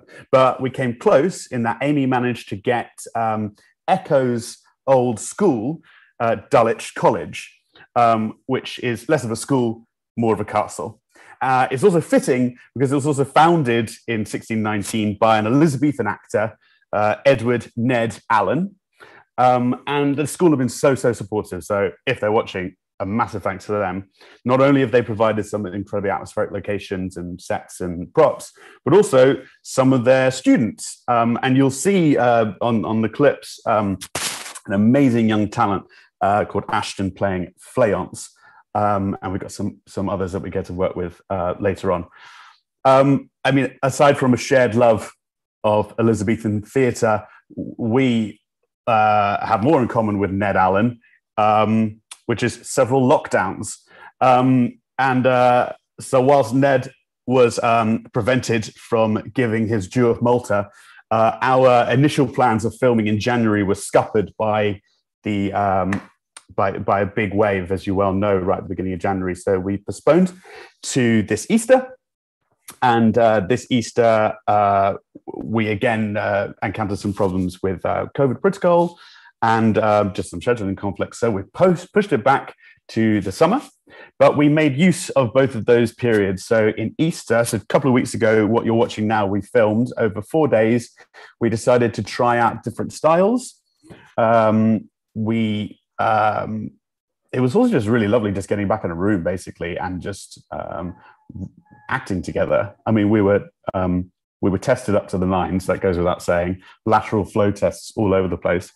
But so it felt very safe, but it also obviously was just really great to be back on a different sort of stage together. Our other period we used in January was we sort of went back to our roots on Zoom to rehearse and indeed film with 3 mariners who don't live in London. And we wanted to do what we did with the Midsummer Night's Dream, which was make sure that every single mariner is involved. So we've been practicing some camera trickery, which you might see in one of the other clips coming up, to ensure that our mariners who are based in the US or Manchester and are our witches can also be involved. Our plan is now to film it in the summer holidays in and around Dulwich College, as well as some other locations. I think we've settled on a sort of aesthetic. I mean, we're all really new to this. So that was the other thing was we've just got the gear that we've got and the enthusiasm that we've got. And it was great all having a go at using the boom. Hang on, I think I started it from the wrong place. Having a go at the boom, having a go at lighting, etc., etc. And hopefully we come up with something relatively professional looking, but mainly for the Shakespeare Link audience. So yeah, look out for hopefully the autumn when we'll have something to show you all. Wish us luck. And if you've got any knowledge on how to make a film, please do email us because we'll take all the help we can get. Yeah, thank you very much.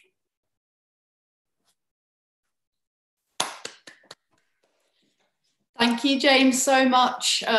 Again, yeah, changing methods, learning new things. That's what this year has all been about, and wonderful for us to see that footage, which the Wet Mariners won't have seen. That was a surprise to all of us as well. Absolutely amazing. Thank you. So I think it's time for us to head over to the Sack and Ale Bar for another drink. So thank you, Erin.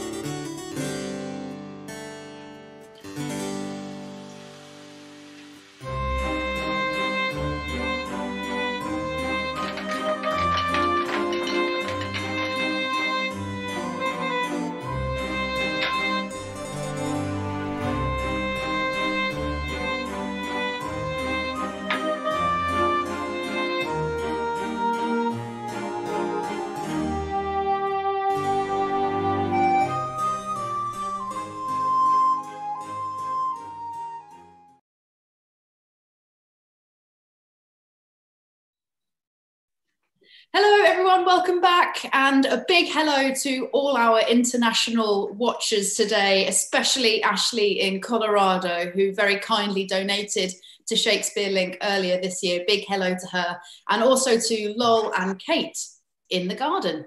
No more specific than that.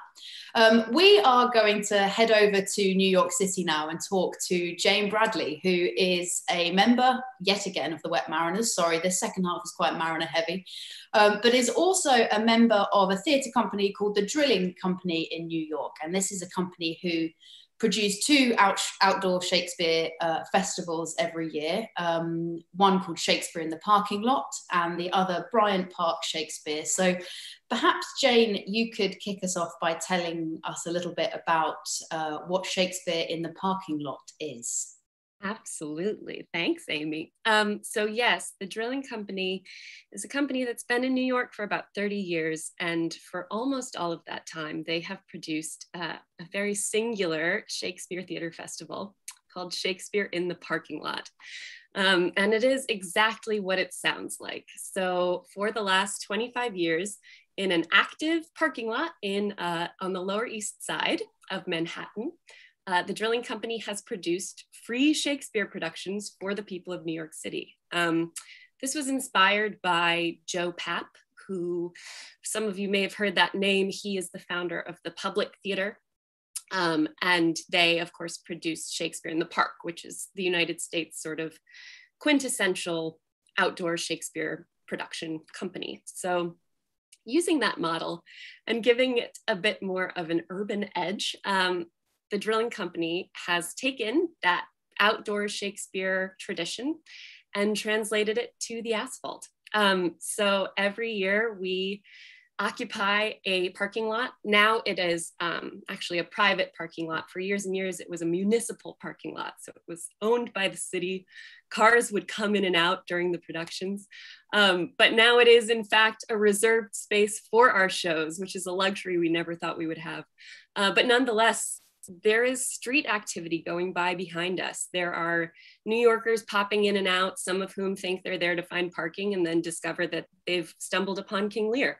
And it's a really unique New York City experience. It's something that garners a lot of attention for the novelty of it, but I think that people who do discover it, either via media or just walking by, end up staying for the Shakespeare, which is a really lovely thing, in that it has sort of transcended the novelty and become a cultural fixture in New York in terms of what it offers.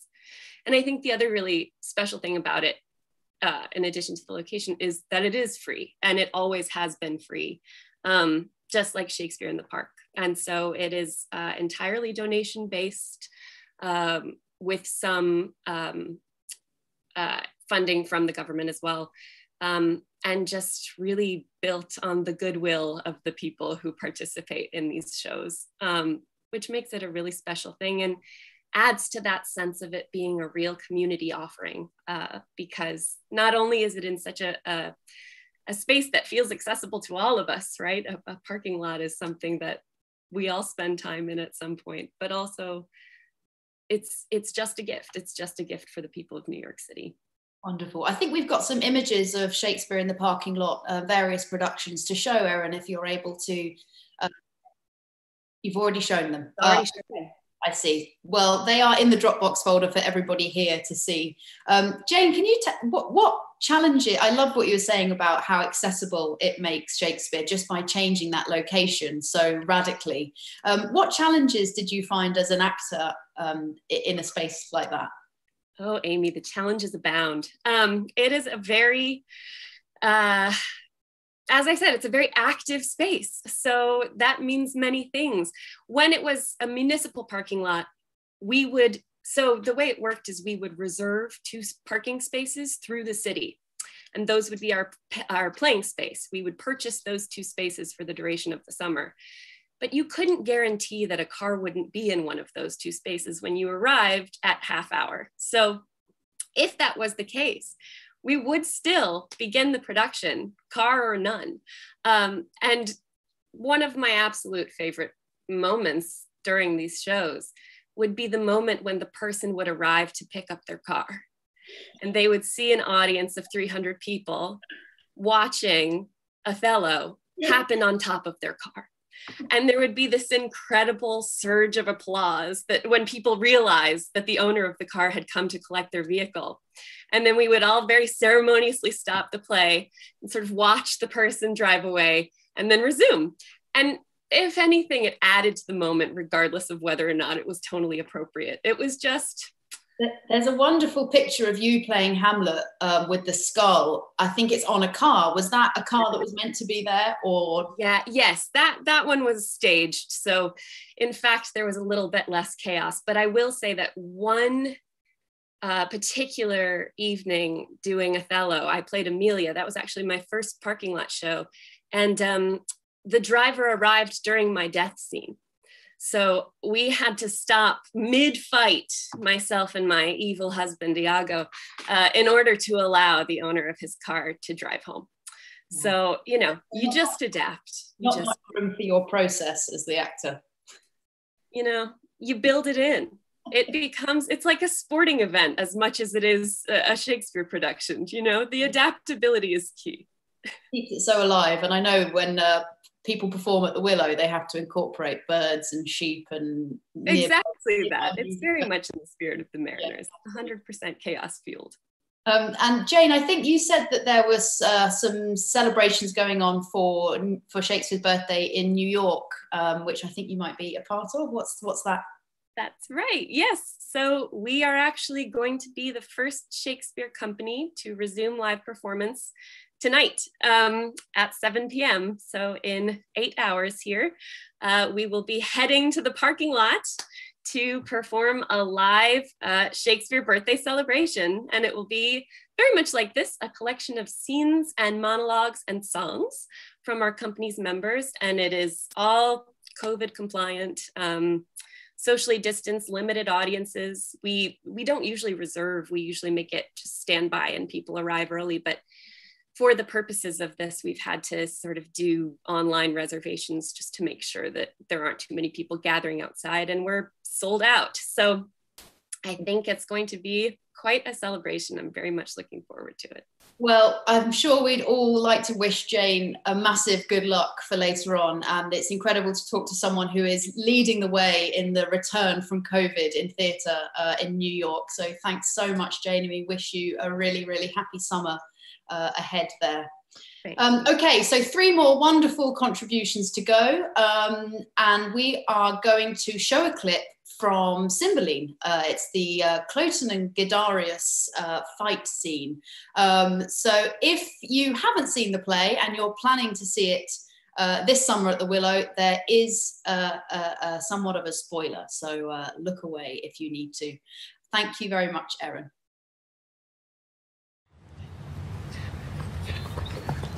I cannot find those runagates. That villain hath mocked me. I am faint.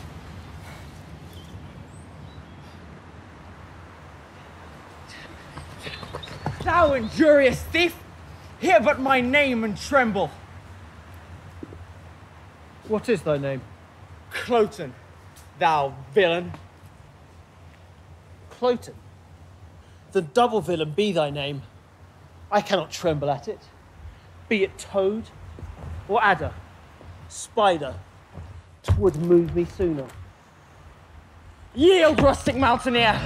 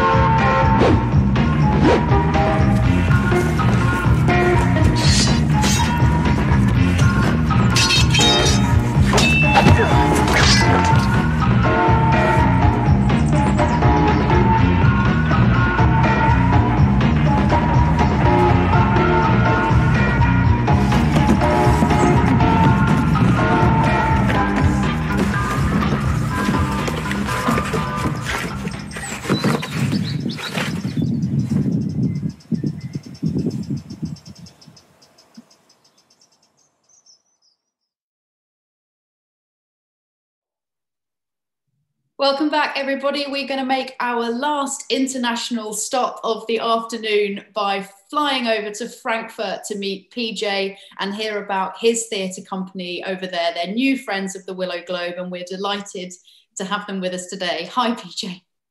Hi, Amy. Thanks for the intro. And I just want to say thank you to the Willow. It's been great to be able to collaborate with you guys to celebrate Bill's birthday today. So happy birthday, Bill. Hope we're not doing anything to make you spin in your grave yet. Just to give you a little quick heads up about what we did over this time, all of us as theater makers have struggled to try and figure out how we can still achieve a certain level of creativity while also still serving our communities. And what we discovered is that for our flagship program that we do every year, we do Promenade Theater in a botanical garden here in Frankfurt. They shut down the garden. We bring in an audience of about 70. And of course, we move them around the garden for the entire show. We don't tend to cut it down that short. So for instance, this year we're doing King Lear, and it's still going to run about 3 hours.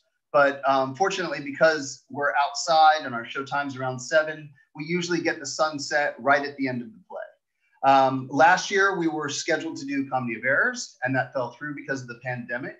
But fortunately, we have a very intimate ensemble of performers and talent. And we came together and decided, what can we do to serve our community still, even though we can't be there with them in the garden? So we put together a format of a number of scenes based on the concept of the breath of life. Those moments in life in Shakespeare's work that make you inhale or exhale, those life-changing moments. And we got about, I think, a dozen actors, 8 scenes. We filmed it over a period of a month and a half where we only shot on Sundays, and each scene we only rehearsed 3 times in an effort to conserve the amount of time and energy the artists were working. The piece that we're going to share with you guys today is Romeo and Juliet, Act 2, Scene 5, when Juliet finds out the news from the nurse about whether or not Romeo is into her. So with that, if you guys can go ahead and run the clip, that would be great. And thanks again for having us. It's been a real pleasure watching today's share of everyone's work.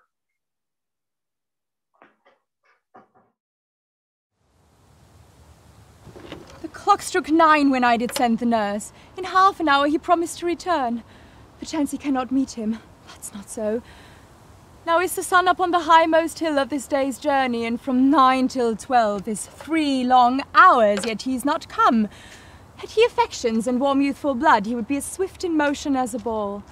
My words would bandy him to my sweet love, and his to me, but old folks, many fain as they were dead, unwieldy, slow, heavy, and pale as lead.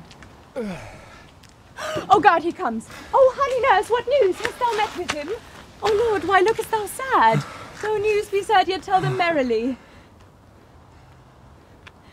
If good thou shamest the music of sweet news by playing it to me with so sour a face. I am a-weary. Give me leave a while. Fie, how my bones ache. What a jaunt have I had! I would thou hadst my bones and I thy news. Nay, come, I pray thee, speak, goodness, speak. Jesu, what haste! Can you not stay a while? Do you not see that I'm out of breath? How art thou out of breath when thou hast breath to say to me that thou art out of breath? The excuse that thou dost make in this delay is longer than the tale thou dost excuse.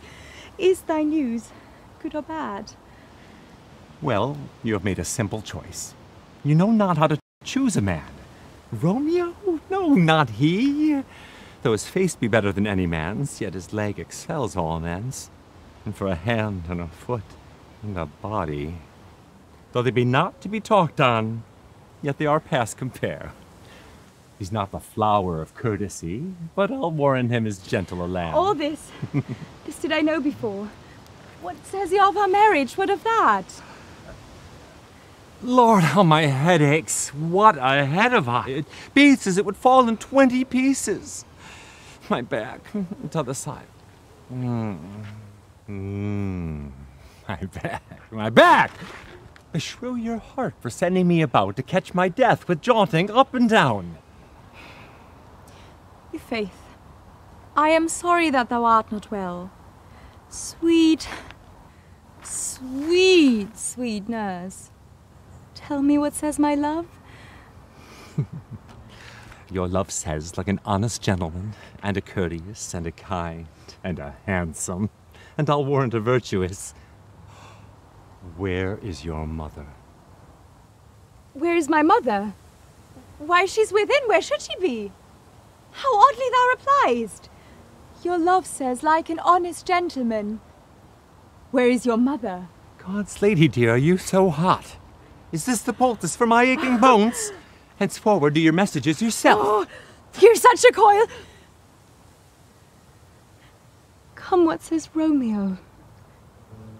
Have you got leave to go to shrift today? I have. Then hie you hence to Friar Lawrence' cell. There stays a husband to make you a wife.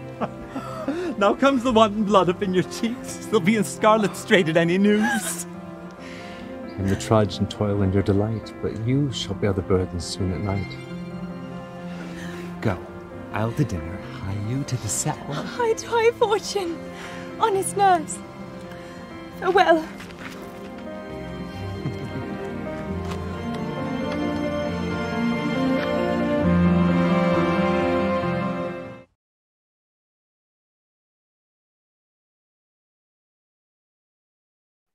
Amazing to see that scene from Frankfurt in that incredible botanical gardens, which leads us on really nicely, almost as if we planned it, to Kat Jack, who's going to tell us about the famed production of the Comedy of Errors that was able to be performed in between two moments of lockdown last year.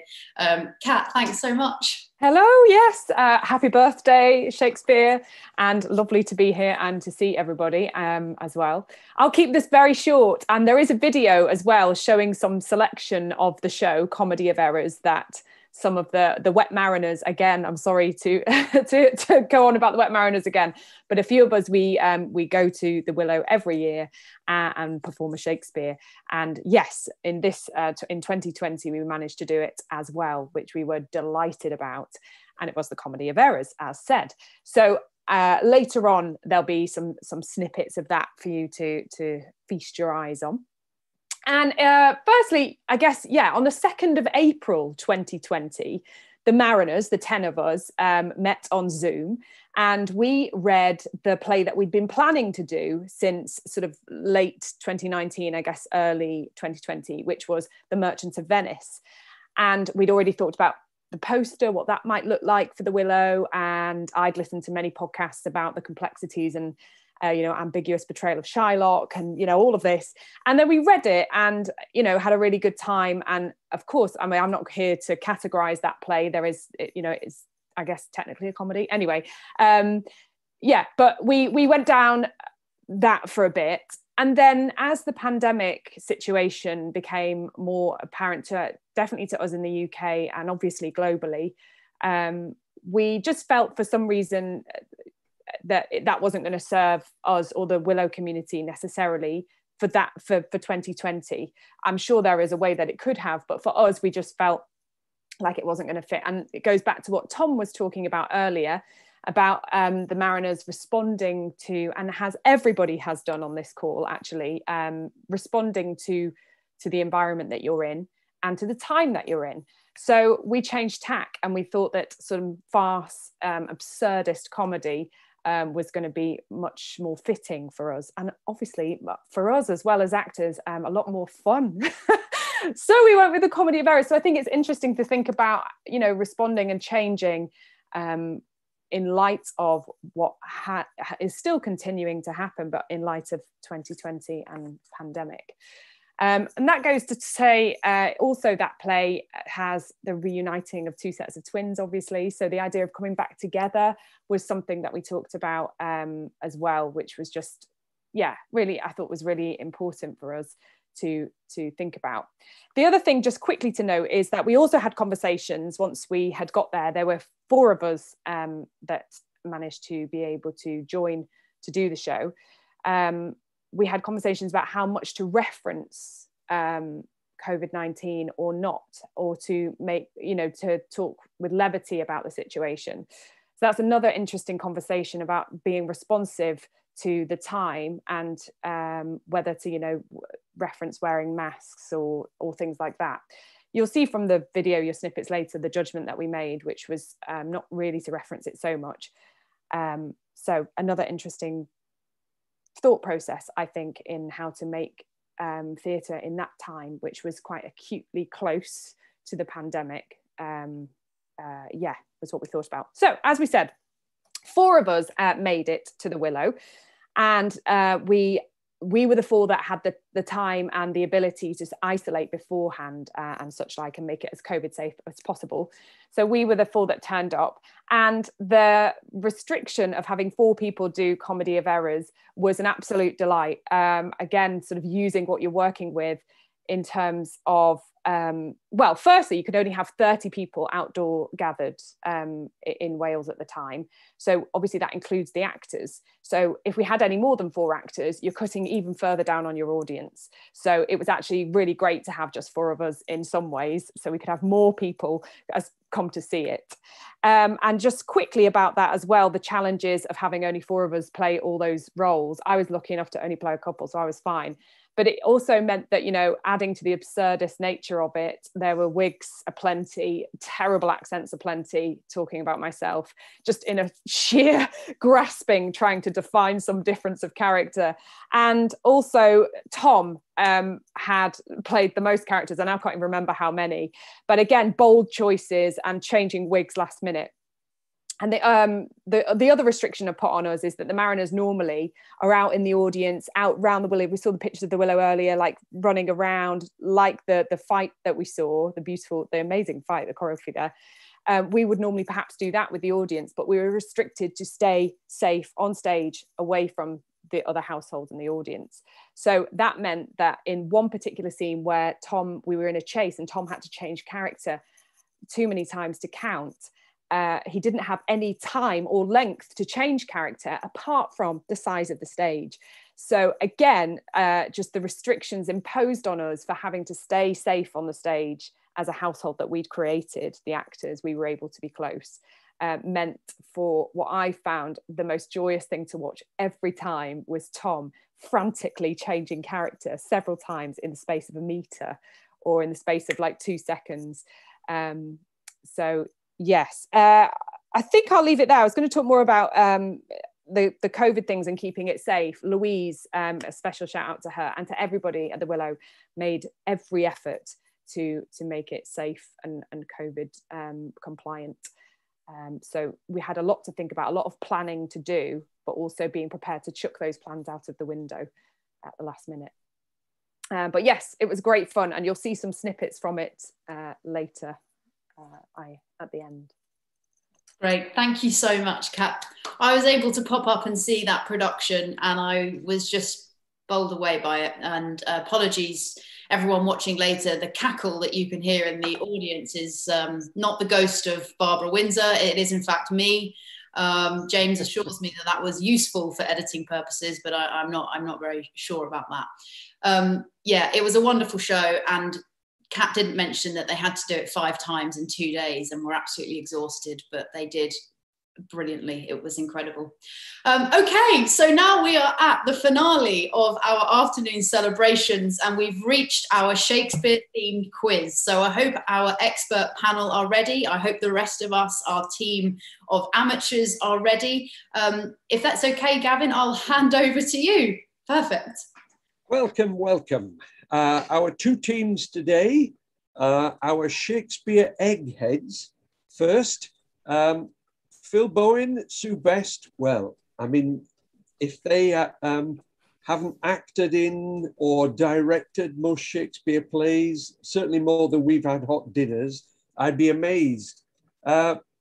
With them are the Young Turks with their leather jackets and black coffee. Tom Sims and James Corrigan, welcome to them. Our other team is everybody else on the Zoom call, friends of certainly of the Willow Globe. So we'll see all sorts of people popping up there. I intend to ask each team questions in turn, and if they can't offer it an answer, I will offer it over to the other team. So let's go. An easy one, just to get us warmed up. What was the name of Shakespeare's wife? Who's that question for, Gavin? The expert. Sorry, that is Shakespeare Eggheads. Are you unmuted? Yeah. James, do you know? You must know. It'll be Oscar winner Anne Hathaway. Anne Hathaway. You see, it was easy, wasn't it? Right, now then, for a bonus point, can you tell me when they got married? As a clue, Shakespeare was 18 at the Crikey. time. I think his first wife. Anne Hathaway. Anne Hathaway. Yeah, and when did they get married? Yeah, when did he get married? He was Shakespeare. When he was 18, so 64, 74, 82. 82. Bonus point. Well done. 2 points for the Shakespeare Eggheads. Now then, for the rest of the world, what is Robin Goodfellow better known as?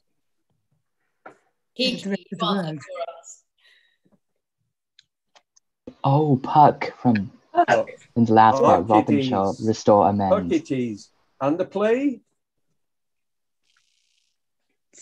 Midsummer Night's Dream. Midsummer Night's Dream. Yeah. Excellent. Now, we're getting trickier now. Shakespeare Eggheads. In which play are the people of Dalmatia referred to? Cymbeline. Cymbeline, it is. So 1 point Pannonians for were that. Dalmatians. That's it. Now, the people of Dalmatia are also offered by a different name in a different Shakespeare play. Now then, can you tell me this? The country of Dalmatia appears under a different name in another Shakespeare play. If I tell you, to give you a little bit of a clue, a shipwrecked mariner asks where she is, and the answer is, this is Illyria, lady. Well, it could be 12th Night. 12th Night it is. 12th Night it is. Where are the rest of the team? Now then, question 4 for the rest of the world. The expression bacon fed only occurs in one play. Who uses it and which play? I'll give you the line. Ah, whoreson caterpillars, bacon fed knaves. What do we think, amateurs? Any thoughts? Could it be Falstaff? Oh, spot Brilliant. on. Yes. Well done. Can you tell me the play? Well done. Can anyone care to guess the play? Anyone? Henry IV? We'll go with Henry IV. 1 or 2, probably 1. 1. It is spot on. Hey. Well done. Oh, excellent. Right, back to the Shakespeare Eggheads. Which character and in what play, and I think you'll bite my hand off when you hear the last line, which character says, and well you know the superstitious idle-headed eld received and did deliver to our age this tale of Herne the Hunter for a truth. You see, Merry Wives. I Yes. think I played that person. Yes. Yes, Merry Wives. Merry Wives of Wives. Windsor. Do It's know the Mistress characters? Page. Mistress Mistress Page. Oh, well done. Wow. You're on the ball today. My word. Right. Question 6 for the rest of the world. Who said, give me my robes, put on my crown. I have immortal longings in me.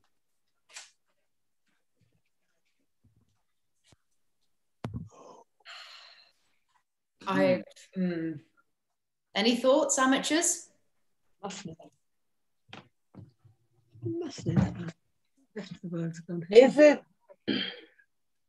Is it from Antony and Cleopatra? Oh, it is. Well done.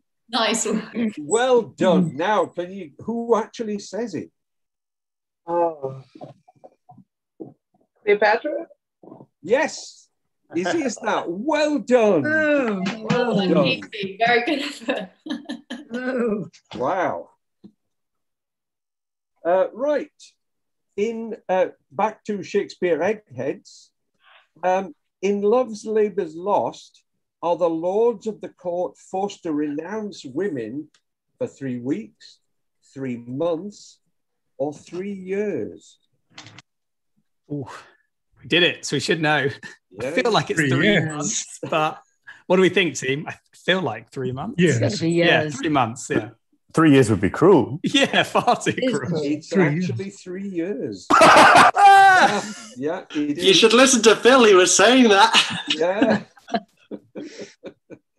Right. So, over to rest of the world. Who says, and in what play, we are such stuff as dreams are made on? Prospero. Prospero. Tempest. The Tempest. Absolutely. Absolutely. Right. Back to our Shakespeare eggheads. How many characters die in Hamlet? 4, 8, or 15? 8. Yeah, must be. It's 8. Quite right. Well done. Hamlet. Isn't that so good? Right. Back to rest of the world. What's the only Shakespeare comedy to be set in England? Merry Wives of Windsor. It is indeed the Merry Wives of Windsor. The amateurs are keeping up very well. They are. Right. Everybody's very Now good. then, the French expression d'Angleterre of England occurs 3 times in only one Shakespeare play and no other. Which play? Henry Gotta be Henry V. Yeah. Yes, Henry V. No, Makes absolute sense, doesn't it? Yeah. Right. no, it's not. Angleterre. Isn't it Henry V? Oh, yes. It's Henry V. In Midsummer Night's Dream, what is Bottom's trade? Is it Weaver. us? A weaver. Sorry, Yeah. he's a weaver. Yes, a weaver. Well done.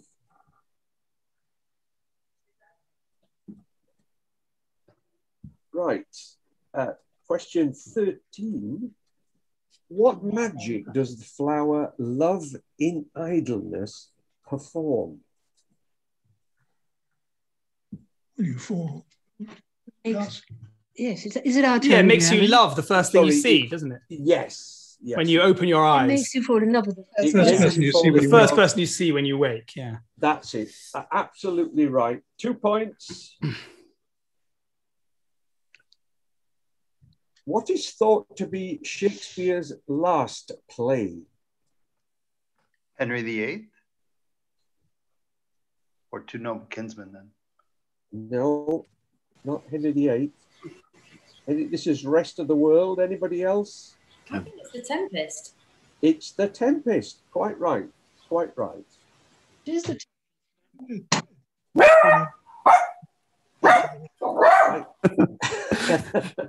doesn't like the play.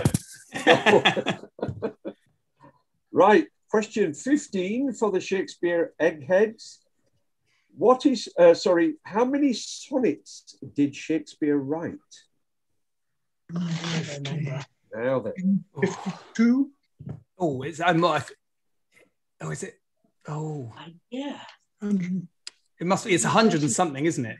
Yeah. 150 something. Oh, you're getting very close now. 149. 50, 154? Yes.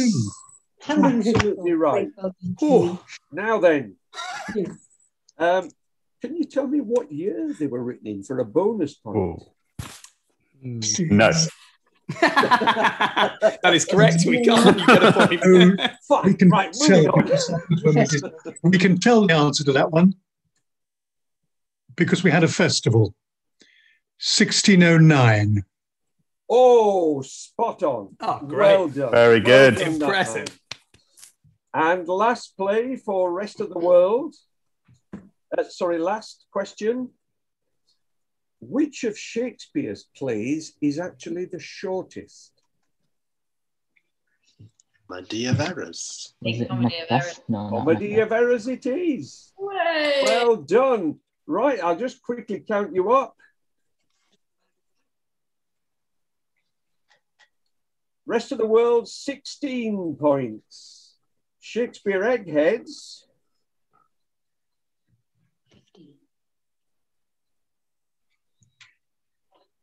13 points. Incredible. There we go. Well done. Well done, everybody. Little grey cells were working. Thank you to our very own Jeremy Paxman. Much funnier, much better looking. Thanks, guys. Excellent. So the only thing left to do is to sing happy birthday to Shakespeare and to cut our cake. Are we ready for that, Jackie? Yeah, I've got my phone pointed at the cake. Oh wow! Is it a flame? Shall I move it? You can. Oh, there's no candle. There's no candle. There's a phenomenal statue. Okay, well then, let's all sing, and remember, don't start too high, folks, because the song does go up. 1, 2, 3. Happy birthday to you. Happy birthday to you. Happy birthday to you. Birthday to you. William. To you. Happy birthday to you. Thank you, Deb, for this wonderful cake. That's an absolutely beautiful from Deb's, I think. If we could just zoom in and have a look at that. Are we going to cut the cake? Oh, do we dare? Do we dare? Go on, Sue, cut the cake. Go on, then. I'm going to have to cut. I can't cut through this wallflower. There's a wallflower, there's a daisy, there's some beautiful stuff in. There's rosemary, there's raspberries, there's cream. Oh. Whoa. Wonderful. Absolutely wonderful. Could you email me a slice? Yeah. Gosh, how beautiful. And there he is. Can you see him all right? Yay. A fantastic fellow. Well, that's it, I think, for the afternoon. Brilliant. Thank you all so much for being with us to celebrate Shakespeare's birthday and to open the Willow Globe 2021 season. We hope that we'll be able to welcome as many of you as will allow this summer and to share cake and ale and everything together in the same place once more and share in all the joy that we've missed out in the last few years. And to our international friends who've joined us today, absolutely wonderful to meet you, see you again. Our doors are always welcome if you care to visit. We'd love to see you. And that's it from me and Phil and Sue and Jackie and Erin. Thank you so much. Don't forget the Shakespeare's Globe event this weekend if you'd like to hop onto that now, if you haven't had enough Shakespeare juice already. And we will see you very soon. Lots of love from all of us and goodbye. And well done, Amy. Bye-bye. Well done, Amy. Thank you. Thank you, guys.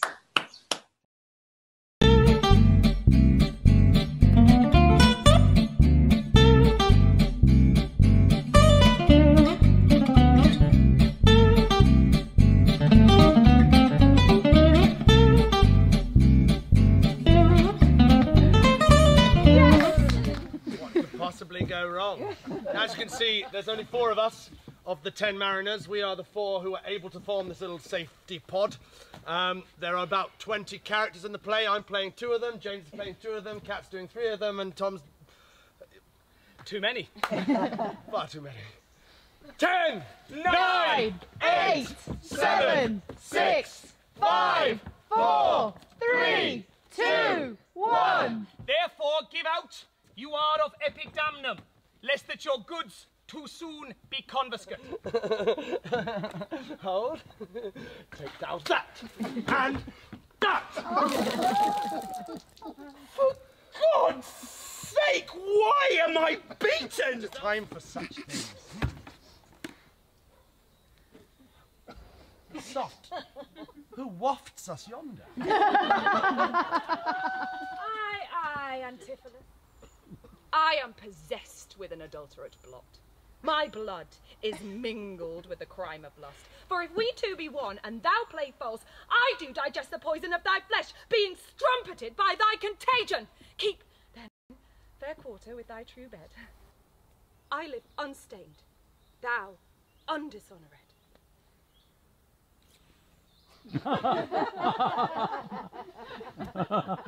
Plead you to me, fair dame? I know you're not. Come again when you may. Who art thou? Ho! Open the door! Right, sir. I'll tell you when, you tell me wherefore. Wherefore? For my dinner. I have not dined today. Nor today here you must not. Come again when you may. What art thou that keeps me from the house I owe? Oh, the porter for this time, sir, and my name is Dromio. Villain!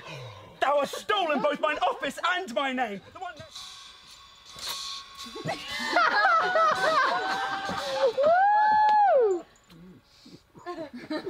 Well met, Master Antipholus.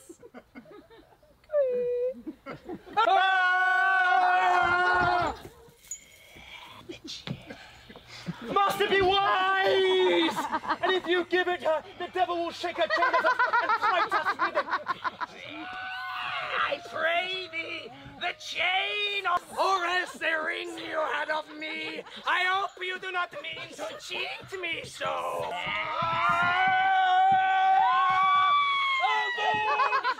Good Dr. Pinch! You are a conjurer. Establish him in his true sense again, and I will please you what you will demand. Alas! How sharp and how fiery he looks. Mark how he trembles in his ecstasy. Give me your hand, and let me feel your pulse. Ooh. Here is my hand. Let it feel your ear. Oh! I charge thee, Satan, housed within this man, to yield unto my holy prayers. And to thy state of darkness hie thee straight. Watcha! Watcha! I conjure thee by the spirits of the Willow and all the ancient sprites and goblins of this land, of these ancient woods, begone from this man! Peace, doting wizard! I'm not mad. Okay, come on now, let's be honest. It's been locked down. We've been on the sofa a little bit too much. Yeah, too many few TV dinners. So let's get up and let's burn some of those lockdown pounds. That's it, on your feet. That's it, on your feet. We'll start with an easy one. I call this Climb the Stairs. Climb the stairs. Climb the stairs. Peace, be quiet. Wherefore throng you hither? To fetch my poor distracted husband hence, let us come in that we may bind him fast and bear him home for his recovery.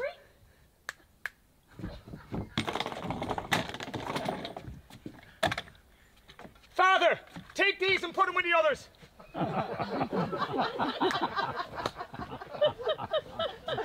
Satisfaction for these deep shames and great indignities. I never saw the